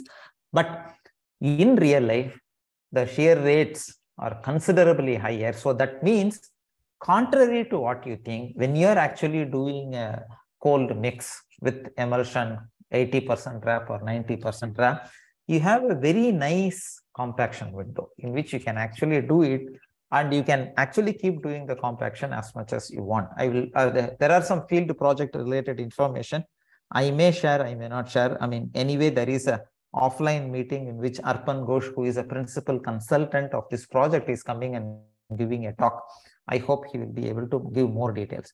But what happens at 60 degrees centigrade, you see that there is a reduction, but at the highest level, you seem to see that there is it behaves like a Newtonian. It is not Newtonian actually, because we were not able to go to the maximum shear rate that we want. So what you really see here is the three-stage non-Newtonian response that you normally see for this material. So we are still in the first stage. So this is fascinating, and we were able to repeat it for almost for 4 types of emulsions here. And this is the key table as far as the practitioner is concerned. So that means if you are going to use a granite aggregate, what is the kind of emulsion that you are going to use, whether you are going to use cationic, anionic, or you can be more adventurous. We are trying to make a non-ionic emulsion in our laboratory for one project. So you can actually see how these things really vary. Now, when it comes to the next, we talk about what is really called as the reclaimed asphalt binder. I will not get into the details because Dr. Nivita, Tushara, as well as Tirumala, one of my current students, They are working on it and they will be making presentations. Nivita will make the presentation tomorrow. Tushara and Tirumala will be doing it in the offline presentation. Now, by this time, you must have heard a lot about active binder content, indication of the level of aging of the binder, and all those things. There are claims and counterclaims related to whether use of RAP will give you considerable advantages related to rutting or fatigue, whether one can really balance it. If we know what to balance, we'll be able to do the balancing. Okay, so I will just leave this portion out for Dr. Nivita to take care of it. So this is about the binder part. So we discussed about 3 types of binding agent. In fact, 2 types of binding agents. So one is the foam, another is the emulsion, and these are predominantly the cold mixes that are being used. The hot mix recycling, we will have a detailed session about it when we meet physically, right? Just to give you an idea of the recipe, what you are going to see for bituminous stabilized material, if you are going to use with foam, I'm just telling a typical recipe that we worked out in our laboratory that was part of a PhD student work as well as for one project for which it was used. So 80% RAP, 19% stone dust, 1% active filler, and the foamed binder was made at 180 degrees centigrade with water content of 6%. And the water content was 7%, and there is a 75-25. So that means you add the water in 2 stages. Okay, before and after. So this is a recipe for foam. Now, when you are talking about the emulsion, you can now make it in different ways. The first one is you could make with 100% RAP, 2% of water, 3% of emulsion, and 0.5% cement. Now, the cement is not actually added to this here, whereas here it is added here. Another mixed design that I can give you example is 90% RAP, 10% new aggregate, 2.5% water, 3.5% emulsion, and 2% cement. In fact, this is the recipe that is right now being executed at the Ghaziabad Aligarh Expressway. L&T is the contractor. The mixed design was done at IIT Madras. Structural design was done by Dr. Nivita. And currently the work is basically going on in the NCR region. Okay, right. Now, this is the tricky part, and this tricky part is rather that I would explain over when I see you. In fact, the main issue here is the volumetric analysis, because you want to really get into, so we are talking in steps, one after the other sequence. We talked about the binder, we are talking about the mix. What is the first step that you would do? You would want to do really a mixed design. Then after mixed design, you want to measure the modulus, because only when you measure the modulus, you can use it in your layer theory, determine the thickness, and do your construction, right? Now, if it is regular hot mix asphalt, okay, life is fairly straightforward. And in fact, this RAP has come and made a regular HMA deceptively simple. Neither this is simple nor this is simple, but at least you can say, okay, here is the compacted asphalt mix sample. You have air void, you have asphalt, you have aggregate, and if you take the same mix, just remove somewhere the asphalt, whatever is the voids that you are going to see is what is really called the voids in mineral aggregate. So your aggregate that you are going to see is going to consist of some amount of absorbed asphalt, and there is going to be effective asphalt content. So whatever is the total asphalt that you are going to put in, some amount is going to be absorbed by the aggregate, and then the effective asphalt content plus air voids basically gives you the voids in mineral aggregate. Okay, so now let us switch gear and take a look at this one. Okay, so this is about, let us assume that this kind of a recipe, 90% RAP, 10% new aggregate, 2.5% water, 3.5% emulsion. Now this 3.5% emulsion will have water in it. Let us assume that it is 65-35. Okay, so now if you are looking at the solid portion, there are going to be 2 types of aggregates here. What is called as the RE article, recycled asphalt aggregate. These are the virgin aggregate particles. The surfaces can have permeable voids. Then there can also be impermeable voids. Now there is cement that is shown as the solid. Then these are the aggregates. Now these aggregates can have virgin aggregate will be there. On top of the virgin aggregate, you are going to have the asphalt. Then your recycled aggregate is there. If you look into the liquid portion, the emulsion basically consists of the residual bitumen. And then if you are really talking about the external water that you have added, there is some portion of the water that is already available in the wrap or the absorbed water, and there is going to be this free water. So what is this free water? Whatever is the water that you have added here, so that the emulsion can penetrate easily. And the interesting part is you try to determine the YMC as if it is a granular material. That's a different story. And the water in the emulsion. Now there is a problem here because these two waters are not the same water. Okay, so if you understand emulsion chemistry, the water that is available in the emulsion is not the same as the water that is available elsewhere. Okay, so you have a counter ion that is going to diffuse into the water. Okay, and it will take some time for these two waters to actually behave like one homogeneous volume. So this is the liquid content that you are going to have. So you are going to write separate expressions for mass, separate expressions for density. Then now we need to determine the volumetric properties and so on and so forth. I do not want to do it in an online thing because I basically would like to show, ask questions, write some numbers, get your feedback. Right. So now let us assume that we have made this bitumen stabilized material either with emulsion or with foam. And one common complaint, I say it as a complaint because sometimes people don't really understand the distribution of air voids. So if you are a hot mix asphalt person, I am a hot mix asphalt person. Only in the last 8 or 9 years, I started working on this. There are few numbers that are sacred to us. 4% air voids, VMA of this percent, effective asphalt content, and so on and so forth.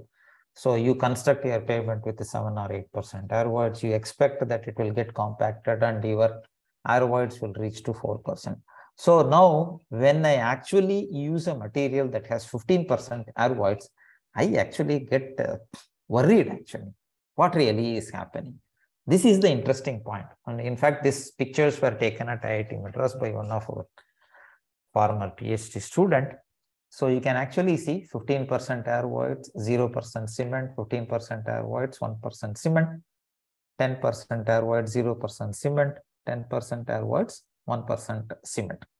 So this distribution of the air voids is the critical thing here. The air voids are so finely distributed that you can actually have 10% air void, but behave with the same performance, laboratory performance or field performance that you expect from HMA. So that means the moment you realize that your concept related to air voids, you can just keep it aside. And in fact, in the site when these people are constructing, when we gave the mixed design to them, the agency's independent engineer or whoever it is, they have a problem in understanding that, oh, this mix has 12% air voids. Okay, but it is taking the load. Nicely, it is taking the load. Okay, there are few issues related to that we will talk later, right? Then we also did some environmental scanning electron microscope. You can actually see how the addition of cement as well as the filler and all those things completely change the structure. Now, the interesting thing here is when we did the EDEX analysis, trying to find out how much is silica, how much is calcium, there was not much difference. In fact, addition of 1% or 2% cement to such a mass of material is not really going to help you in kicking up. You are not going to see attringent, you are not going to see CSH or any of those things. Hydration compounds are not going to form. Pozzolanic reactions may form, may not really happen. Okay. But 1% cement, up to 1% cement, it might actually help in mopping up the moisture so that it will give you this, a spike in the stiffness that you really want. But beyond that, nothing is really going to happen. But this is the interesting part in this material. So I take this 80% wrap material, 19% stone dust, 1% active filler, and I add very little foamed binder. But what really happens is this material behaves like a viscoelastic material. So that means it shows a rate dependent response. I would not have a courage to explain how a Haversine loading for an elastic material, it shows like this, and for a viscoelastic material, it shows like this. Trust me, this material behaves like an viscoelastic material. Or if I really want to say it in simple language, because people want everything to be simple. If it is an elastic material, you should not be seeing something that you see here. Okay, that is the whole thing. So let me stop it here. And again, as we go along further down the line, one important point that we need to understand it, though the aeroids are more, though the aeroids are distributed disparate fashion, in a very nice fashion, the mechanical response of the material is influenced by how exactly it gets confined. Because what is very important in the field is the material is confined from all direction. If you try to test your material without any confinement pressure in your equipment, you are going to get one modulus. But if you try to do the same thing with confinement, you are going to get completely a different modulus. So in fact, you can actually see different emulsion content. This is the work done by one of my PhD student, Atanu. He is here. He is also coming to CET to make a presentation about relaxation spectrum. I think that's what he is going to talk about. So when you do all these things, and I am showing you a graph, if you know what is a master curve, you will understand it. If you don't know what is a master curve, don't worry about it. Basically, you can think of this as the variation of modulus as a function of reduced frequency. Okay, so you can interpret this in terms of high temperature if you want to give it something, or if you can interpret this in terms of low temperature. So what you can actually see here is, again, don't worry too much about approach 1 and approach 2. Atanu sometimes gets carried away and start doing a lot of fancy things. But if you just focus only on this filled dots, filled circle as well as filled square, you will be able to see that when the material is confined, okay, you can actually see how much the modulus has increased compared to this. So if you take this in terms of high temperature, you are going to see that the confinement pressure plays a critical role, and it is very beneficial at very high temperature. So don't ignore the influence of confinement pressure. And in fact, you can also see how the phase angle varies also when you are subjecting it to the confinement pressure. And some of these tricky things about modulus measurement, how dynamic modulus is measured, resident modulus is measured, flow number is measured, dry retwheel testing is done, and how all of these things will actually be related to RAP, that will be discussed by Professors Padma Rekha and Professor Neetu Roy. Okay, so as far as, so what I showed was, we started talking about the mixtures. So I showed you some examples, recipe mix design about foam.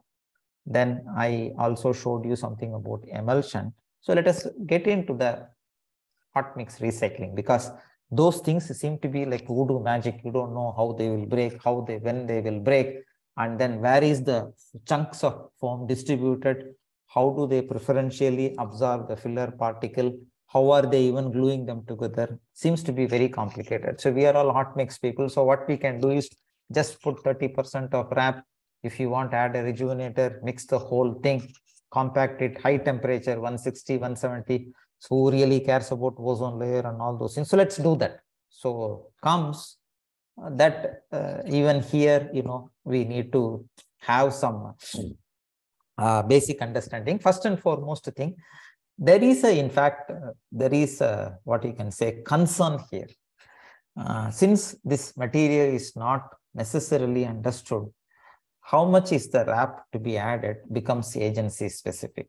And in fact, when I was just going through this lecture notes from far field, especially for runway pavement design, you realize that very recently only, grudgingly only, they have tried to introduce wrap in some runway pavements. They don't want to do that. Okay, now the first thing is how much of wrap to be added.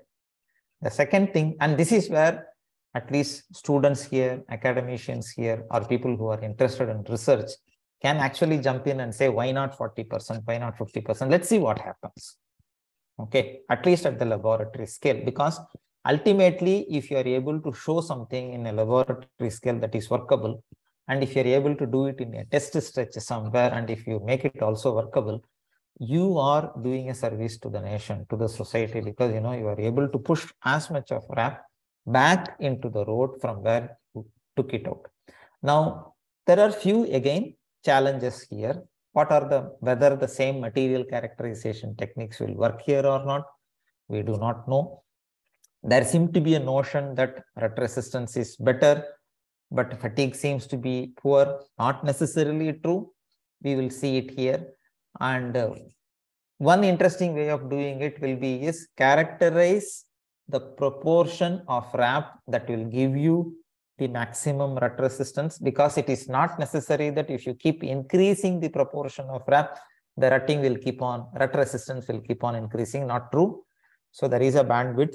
So pick that bandwidth and try and see how the fatigue is working. And similarly, on the other hand, keep pushing as much as wrap as possible. Try to see how much is the fatigue. Find out the bandwidth in which the fatigue it will work, and now try to balance the whole thing. And so let us take a look at it. And this is a point that I keep referring, because we have in our laboratory few wrap binders. Nivita is aware of it. These are binders that have been recycled 3 or 4 times. These structures were laid in 1992 and that too in extreme climate in Canada, -30, -40. And they do recycling 3 or 4 times. They have done that. And to top it all, they do also use RAS shingles, okay, which is even stiffer. To just give a simple example, and again, this is going to be very tricky here. One agency for which we were trying to get their mixed design running is 25% wrap, and now IS 15462 is there, polymer modified bitumen is there, PMB 70 -10 V. V is the MSCR grade. If you don't know what is V, just don't worry about it. And they also want the expected grade to be PMB 70 -10 V. Now there are multiple solutions to this problem. Okay. There is going to be a gradation effect that is going to come in. There is going to be the target binder grade that is going to be coming here. Okay, so we will discuss all these issues in the offline meeting. One of my students who is here, who will also be coming to CET, did a lot of interesting work in DO using design of experiment. And in fact, when you are unable to pinpoint clearly the rheological behavior at the micromechanical level, when you are not able to use a mixture theory formulation, write expressions that you can use and solve and then optimize, the easiest and the simplest and the most refined approach is to do statistical analysis, design of experiment, which is what he did. So he actually made around 13 blends, and he went from one extreme to the other extreme. For instance, what is the targeted softening point that you want? What is the targeted viscosity at 60 degrees centigrade that you want? What is the rutting parameter that you want? G star by sine delta. What is the intermediate temperature parameter that you want? Then he fitted master curve to it. And then he identified few parameters such as rheological index and all. So he went from one extreme to the other extreme. What I am showing you here is a beautiful graph relaxation spectrum. So you can actually see where the wrap binder is and where many of these binders are there. So there are many ways, there are many solutions that are possible for identifying how much of wrap rejuvenator should get in. And in fact, you can actually see that this is a DOE table. So there is basically no connection here. So what you do is you create this table, create solutions, construct your response surface methodologies, use this, set up likelihood functions, and then so on and so forth. Right. Now, just to come to the crux about softer binder and stiffer binder, this is a data that was published in a detailed hot mix recycling report for many states in US. Okay, so now I want you to focus your attention in this portion. And in fact, this has relevance to some of the very interesting questions that were posed before the start of this session. So you see a 0% wrap, you see 25% wrap, and these people went adventurous, went up to 55% wrap here. Okay, so the binder that is used here is a softer binder, PG58 minus 28A. You can think of it in terms of, if you really want to think in terms of VG, take it like VG10 or VG20. Nobody makes VG20, but just take it like that. And this, take it like PG70, somewhere between your VG30 and VG40. VG30 gives you roughly PG64, 66. Now you are going to see here something very interesting. Your 0% wrap is here, 25% wrap is somewhere here, and 55% wrap is somewhere here. So it is not necessarily that if you add more wrap, you are going to get more stiffness. Not true. And now let us take a look at another thing. PG64 minus 34B, PG58 minus 34. What exactly is the influence of the binder? This modulus, in fact, you can think of this way. This virgin binder that is shown here, 64 minus 34B, when you are actually adding 55% wrap to that material, you see how much it increases. But when you use the PG58 minus 34B, and you can actually see what is really happening. So increased modulus that you see here as the wrap increases is actually not really scalable. And similarly, if you see here where I have used 55% wrap for different types of binders, okay, A and B are different sources. So 2 PG grades A and B, and 1 PG grade 2 binders. Similarly, like the 2 PG grade, you can actually see the 55% wrap. There seems to be no big connection here.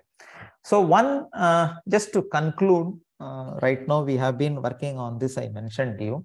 And the interesting part is we used the Chinese standards, JT-GT 5521 2019, because the Caltrans or Astro specifications did not give us enough guidelines. And we in fact did a lot of interesting ways of Marshall compaction. So if you're interested, we can talk about it in the offline meeting. So what you can actually do is you can not worry too much about this ECRM1 and ECRM2, that is Athanos creation. So if you take a look at HMA, processing of wrap applicable, CCPR, okay, and similarly, there is no, when you say there is no processing of wrap in the sense that the wrap is used as it is. The base binder is, we made an emulsion with the VG30 material. The wrap content we used is 80. In fact, right now we are using 90, and the binder content is 3, and the residue content is 62 and 2. There is a very interesting Rutwheel testing results, which I won't show it here. I will show it to you in the physical meeting if you come here. Okay.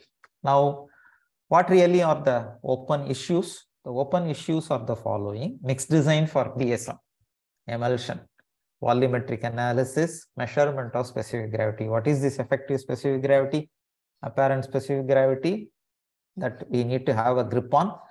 Very few people are working on it. I am familiar with the 2 groups, one from Europe, one from US, who are working on these kind of things. In fact, one of my MTech student here, Shivashankar, he should be here. So he is trying to look at these kind of issues. And then what is important here is when you have this bitumen stabilized material, either with foam or with emulsion, there is, as the emulsion is breaking, so it is not an instantaneous breaking, it is breaking over a period of time. There is a strength gain that is happening. Now we need to really understand how much is the strength gain, because when you ultimately, when you want to use them in your design calculations to estimate your layer thickness, you are going to ask me, okay, so what is the modulus should I use after 7-day curing, 14-day curing, 28-day curing? You are going to ask. Now the construction is not going to wait for you to do it. In fact, in the GAPL project we are doing, 3 days is the maximum time we have given. So, but the contractor would like to do it even before that. But at least in this current climate, it might take up to 3 days for the CCPR layer to gain some strength, because it has to now take the load of the HMA paving layer that is coming on top of it. So, but since I don't have any idea about how much is the strength gain, the influence of the ambient condition, I'm just saying take 3 days time, because that seems to be the practice in places where these kind of layers are. So this is ad hoc, but it will be interesting if you could first establish the conditions on the laboratory and then scale it up to the field. And mechanical response of the bitumen stabilization material, be it emulsion or foam. So let us try and understand the difference between reclaiming and recycling. So if it is going to be an asphalt layer, it is going to be viscoelastic. If you are going to use an asphalt layer in the place of a granular layer and then expect that your elastic plastic kind of an analysis will work, it will not really work. So when we do the stress analysis, we might actually get into problems. The choice of the wrap binder, rejuvenator, it all depends on your taste, fancy, how sophisticated you want to become, and all those things. You could be stuck with VG, but I find it hard to believe it, because the country, whether without realizing they have, as far as the modified binders are concerned, they have moved into PG, but without collecting the actual base data. But anyway, that is our style of working. We jump in and then we learn and then we keep changing it. You could also do pick MSCR and do it. So as far as the mechanical response of the wrap HMA is concerned, as I showed you here, so what should be the optimal wrap dosage? Okay, so that typically takes the cake. So, and in fact, as I mentioned, since the wrap in this country, our country is young, I don't really think you should be really worried about sticking it to 30 or 25% or something. We should be at least have laboratory investigations, and hopefully, if the Kerala government comes forward, have some test stretches in which we push the limits and see what really happens. If it fails, let it fail, but at least we would have learned something, and something on balanced mix design. So what we will be covering offline will be is wrap mix design, hot mix, and cold mix emulsion. So see you at College of Engineering, Trivandrum. And my sincere thanks to AICTE for funding this FDP, and DST and many other funding agencies that have funded IIT Madras Pavement Laboratory. My special thanks to Atanu, my PhD student, Tirumala, my PhD student, Abhinaya, and Dr. Nivita. She did her PhD quite some time back at IIT Madras. And of course, the Pavement Engineering and Asphalt Laboratory at IIT Madras. Thank you so much. It was indeed a thought-provoking session. We are really fortunate to listen to you. Thank you, sir, for giving us this opportunity and sharing your experiences and wisdom with us. We look forward to further valuable interaction in future too. Thank you, Sudhakar, sir, for joining the discussion session. Next is the discussion sessions. Participants are requested to upload your queries in the chat box, and both the experts are here to clear your queries.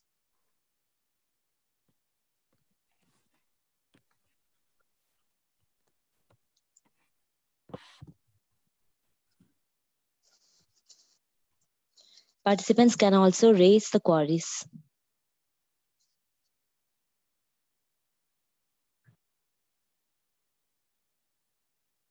In fact, I went ahead and answered some of the questions they asked you, from you. Thank you. I don't know whether I did a good job, but I think sure they seem to be satisfied. Okay, good. You answered all the questions. There are no more questions. So participants, please unmute and ask questions. Again, you're free to ask questions directly to the experts. I think it's late in the night, or like my undergrad student, they switch off the video and go away wherever they want. Hello, Murali sir, I have a small question for you. This is Bishwabikas from L&T. Hi, how are you? I am good, sir. How are you? Yeah, fine. Please tell me. Yeah. Sir, we were also privileged to do some small trials for this Ghaziabad Aligarh project. A few samples had arrived in our small lab, and we were able to get hold of this Chinese specification that you briefly mentioned in one of your slides. Sir, I had just one query. This Chinese specification, they are harping about a process in which we have to cure the sample. I'm talking about mixed design. You have not covered it. Just I had a small query, so just to understand why they have done that. They are curing the sample at a particular temperature after giving some X amount of Marshall blows. Then after curing of the sample in the oven, they are again asking us to compact to make the sample so that I can find out the optimum emulsion content. So I was not able to relate this exercise to the site, that how this is relevant to site, and but we found that the indirect tensile strength that Reddy sir was also pointing out at 15 degrees, there was a lot of improvement. So how that compaction takes place and how relevant it is to site. Yeah, a good point actually. In fact, this is a very interesting specification, and in fact in the we had a detailed discussion with your site team also related to this. See, the idea is if you actually go to the site and see where currently the construction work is going on, you lay this CCPR layer 25 centimeters and you allow 2 days or 3 days for the strength gain to happen. And then after the strength gain happens, you have the hot mix asphalt train coming on top of it. So what we do is we make a emulsion, the CCPR sample, we give 75 blows and this 50 blows, and this 50 blows is supposed to simulate the compaction that is given by during the roller passes. Then the remaining 25 blows in essence gives you that enhanced strength that you are going to get during the curing process. Now we need to think in a slightly different way. Normally when we talk about 75 blows or 125 gyrations, you have a laboratory and a field compaction associated with that. Here they do not really consider those kind of things. So they split this compaction into 2 portions. So the second portion is related to the increase in the strength that happens. So that is why what we do is we don't demold it. We keep it in the oven, take it out, and then apply 25 blows. And right now when you go, they have collected a lot of data from the field. You take a core and you measure the ITS value. You get within the error bounds permissible, you get more or less what is expected. Let's say we were getting around 500 kilopascal. And so we were able to get around 450 to 550 in that range. So in a sense, it is simulating the roller compaction plus the densification and strength gain that you see in the field. That's the only idea. So I have a question from Kiran. Thank you, sir. Yeah, in cold mix design using emulsion specification is given as 3.5. Where residue bitumen get charged when emulsion is changed instead of specifying. No, I would not do that actually. See, because if you ask any emulsion manufacturer, they can make you in fact, when a spec is written for emulsion, they don't really specify, they only specify a range of the residue, 62 minimum or 63 minimum. So you always want to say it in terms of the emulsion and not in terms of the residue. And the residue, you get it after some point of time. Okay, you don't see this water going away mysteriously in one day or something. Okay. Yeah, maybe Professor Sudhakar Reddy can add something to it. No, that's all right. Yeah.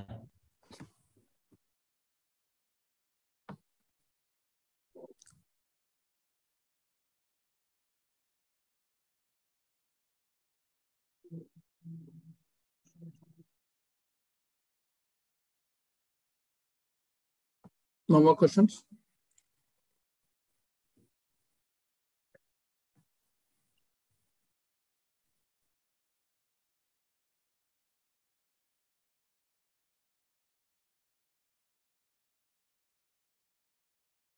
I think that could be for me. Yes, sir. So there is no specification for the minimum amount of blending that is required, because first and foremost, it is very difficult to estimate how much it is happening. So it has to be in terms of the properties of the bitumen that you get, or in terms of the mix, that properties of the mix that you get. There is no specification for the degree of blending that you need to achieve.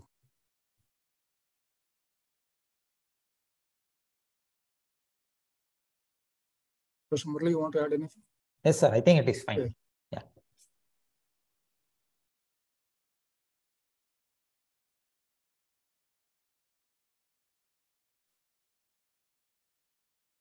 Is the message box allowing one at a time or what? I'm not sure. Sir, this is Shalini. Salini, how are you? Sir, I'm fine. Is this for Professor Reddy or for me? You have to state that first. Sir, this is regarding centrifuge extraction. Okay, that's for Professor Reddy. Oh, extraction, okay. Sir, we have been extracting some core samples. So what we face mostly is after centrifuge extraction, when we collect the bitumen mixed solvent, we still find fines even after wet sieving and even after keeping many filter paper. Some amount of fines come into the bitumen extracted. You'll get that, yeah. So I think you have to get it through the recovery process. How are you recovering bitumen from the solvent? We recover by distillation. We don't have absent method. Okay. We have the basic distillation. So the double barrel. Right. So, but when we recover the salt, we collect the solvent, but the binder which we get becomes very stiff. So from that, in that residue, we are unable to find the amount of fines. Not able to find the fines from the, you are losing some filler, isn't it? Yes, sir. Yeah, I think it always happens, I think, but I think your recovery process, you should be able to find what is the remaining filler that went with your solvent. If you do the recovery process, distillation, also you should be able to get it. Did you calculate with a known gradation mix? Yeah, actually, when we calculate, we are instead of getting some 5 point, getting it less, like 5.3 if they have used field, we are getting 5.6 or something. No, Yes. field you don't assume what they suggest is correct. Your laboratory prepared specimen. Oh, laboratory prepared specimens. Yeah, with known gradation, known binder content, I think you verify your process. Okay. You could find where it is going wrong. Field For do that, not know what is there. okay, sir. And field core, you don't assume that field design binder content is 5.3. You're not getting that. Don't worry about that. You calibrate your process with known gradation, known binder content. We did that in the lab. There also we are getting the problem. So there is some problem with the method we are following. Yeah, you are, I think, losing filler there. It is going with your solvent. Yes. I think your recovery process, you should be able to identify how much filler is there. Professor Murali, you want to add? Yeah. Salini, this is fairly straightforward, actually. Okay. See, I just want to highlight on what Professor Reddy said. Do not try to calibrate anything based on any field code. Okay, so you set up a laboratory procedure. And just to add that, if you have come to our lab, you spent a lot of time at IIT Madras, we use a small vacuum pump actually. So that, and then put that Wattman filter paper number 10 or something, and use a small vacuum pump. Almost all of your filler will get, you can, it's just a matter of fine tuning your process. There is no big rocket mechanics here. So, I mean, if I have time, I can come and look into it. We have vacuum pump. Then you should use your vacuum pump. Okay.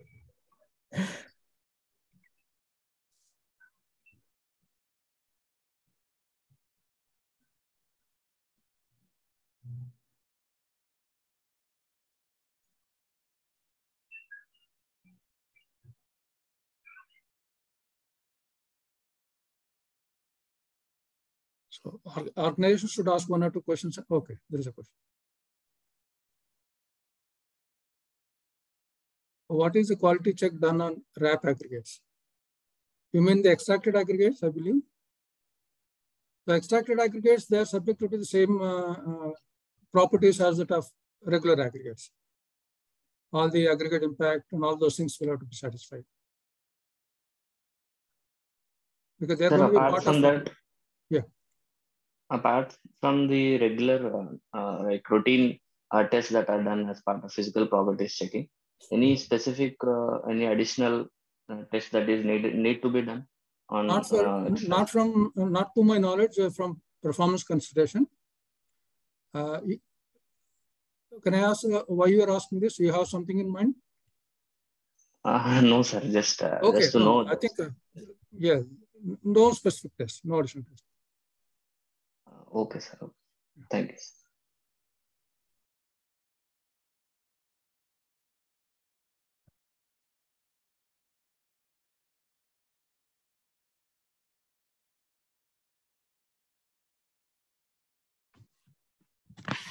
Any more questions?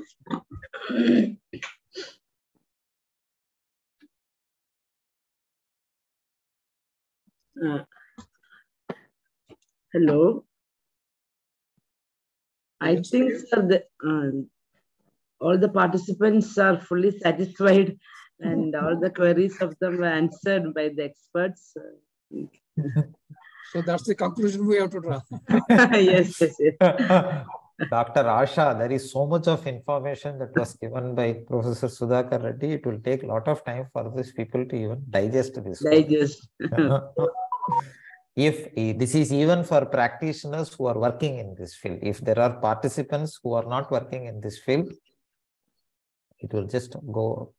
There is so much. I mean, I hope they will be able to watch the recording again. Slowly do it. Go slide by slide.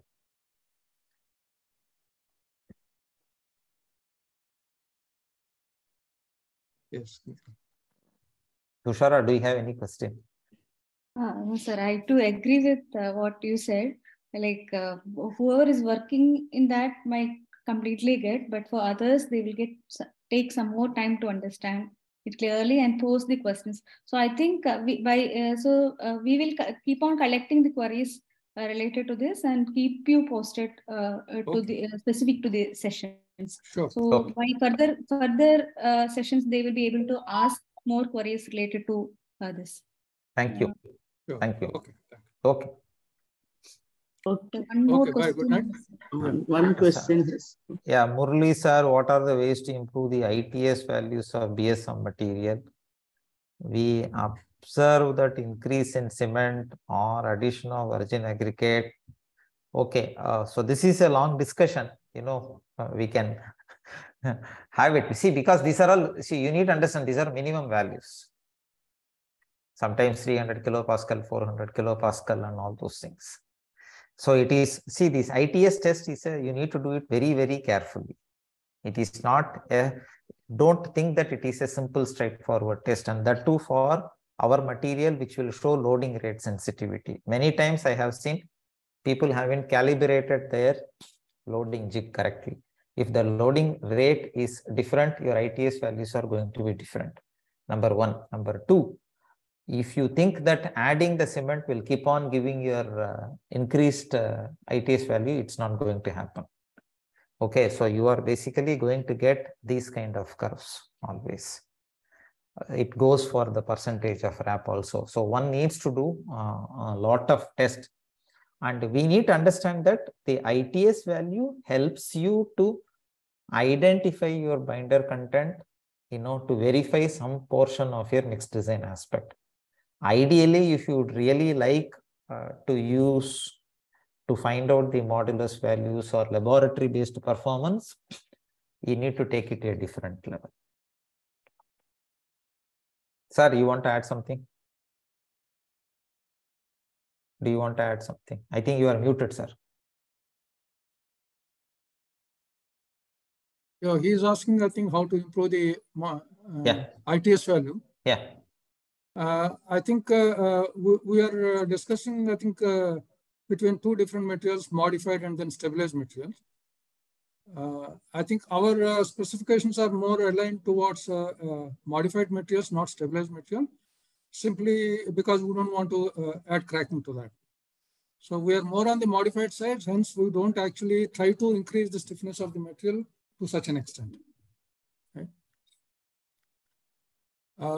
I didn't understand why increase in cement did not increase the, he is only referring to ITS, so maybe other parameters would have increased. Yeah. So in fact, that's what I was trying to tell him, that if the test has to be conducted first carefully, it's a very sensitive test.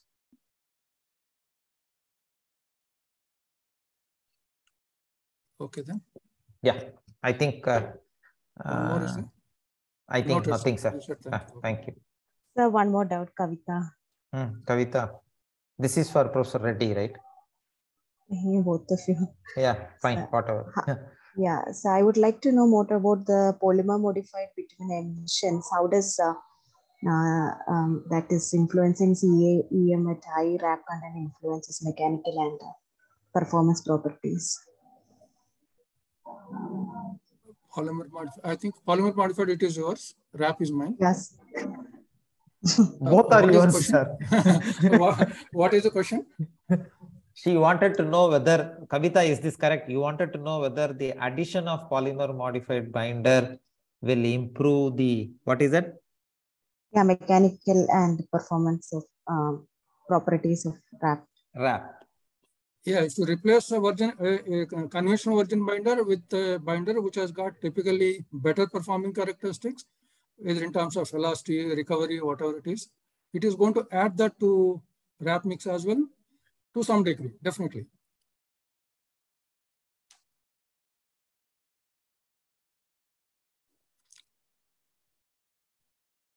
Is that clear? Yeah. Sir, to add on to that, can I ask one doubt? Yeah. Charlie, sir, when we collect the RAP from the site, we don't know what kind of binder it is. So if there is a polymer modified binder, how do we differentiate it with? No, from the look, yeah, from the look of it, and then most physical tests you won't be able to do unless you do some possibly chemical analysis. Those tests only. Is it possible to find it in DSR? Fine. Sir, from the rheological properties, is it possible? No, I don't think rheological properties of the extracted binder you will be able to make out. Okay. Unless it has got significant recovery, it is a fresh bitumen, fresh mix. For some reason it failed, you extracted that. It would, unless you, let's say you still get your elastic recovery 70-80%, that kind of a thing. New mix which has failed, you remove that. Unless you get such indications, very difficult to identify that from physical testing. And even if you do that, you won't know what kind of polymer was used, what was the dosage that was used. So you are better off not probing in that direction, because you will never get a correct answer. Yes, sir, because here in some stretches, they have used NRMBs. So some places we can't identify. They also don't know, because when the engineer changed, they don't know. It is better you don't know that, because NRMB is a menace. Yes, sir. And Kerala keeps on insisting to use NRMB because you have rubber plantations. Okay, you are better off not getting into that thing. You can assume it to be a wrap binder, black, and keep going forward. Okay, sir.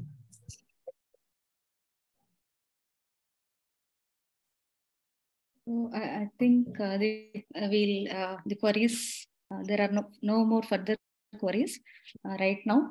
So we were fortunate to have such a intense session on the recycled asphalt pavement today afternoon. Both the experts are specifically working in that area, and that gave the lectures a flavor of the very specific intense details related to the projects. So the people, the academicians will be able to take up further projects related to RAP based on the presentations, and they can carry forward further research, and whoever is motivated to carry out further research and that can come forward. Even though they have not registered now, they can for the offline session, and if still they wanted to attend the offline session, we are welcome, just inform us. So with that, I think we can wind up today's session. We'll keep collecting the queries related to this particular session and keep the experts posted on that. Thank you. So Thank you. Asha ma'am, Thank you. Good night. Add something? No, it's okay. You are well spoken it well. Okay. Okay, then we'll wind up today's sessions and we'll meet tomorrow. Okay, thank you, Murali sir and Reddy sir. Thank you so much for sparing your valuable time. Pleasure. Yeah, pleasure. Thank you, sir. Thank you. Bye. Bye.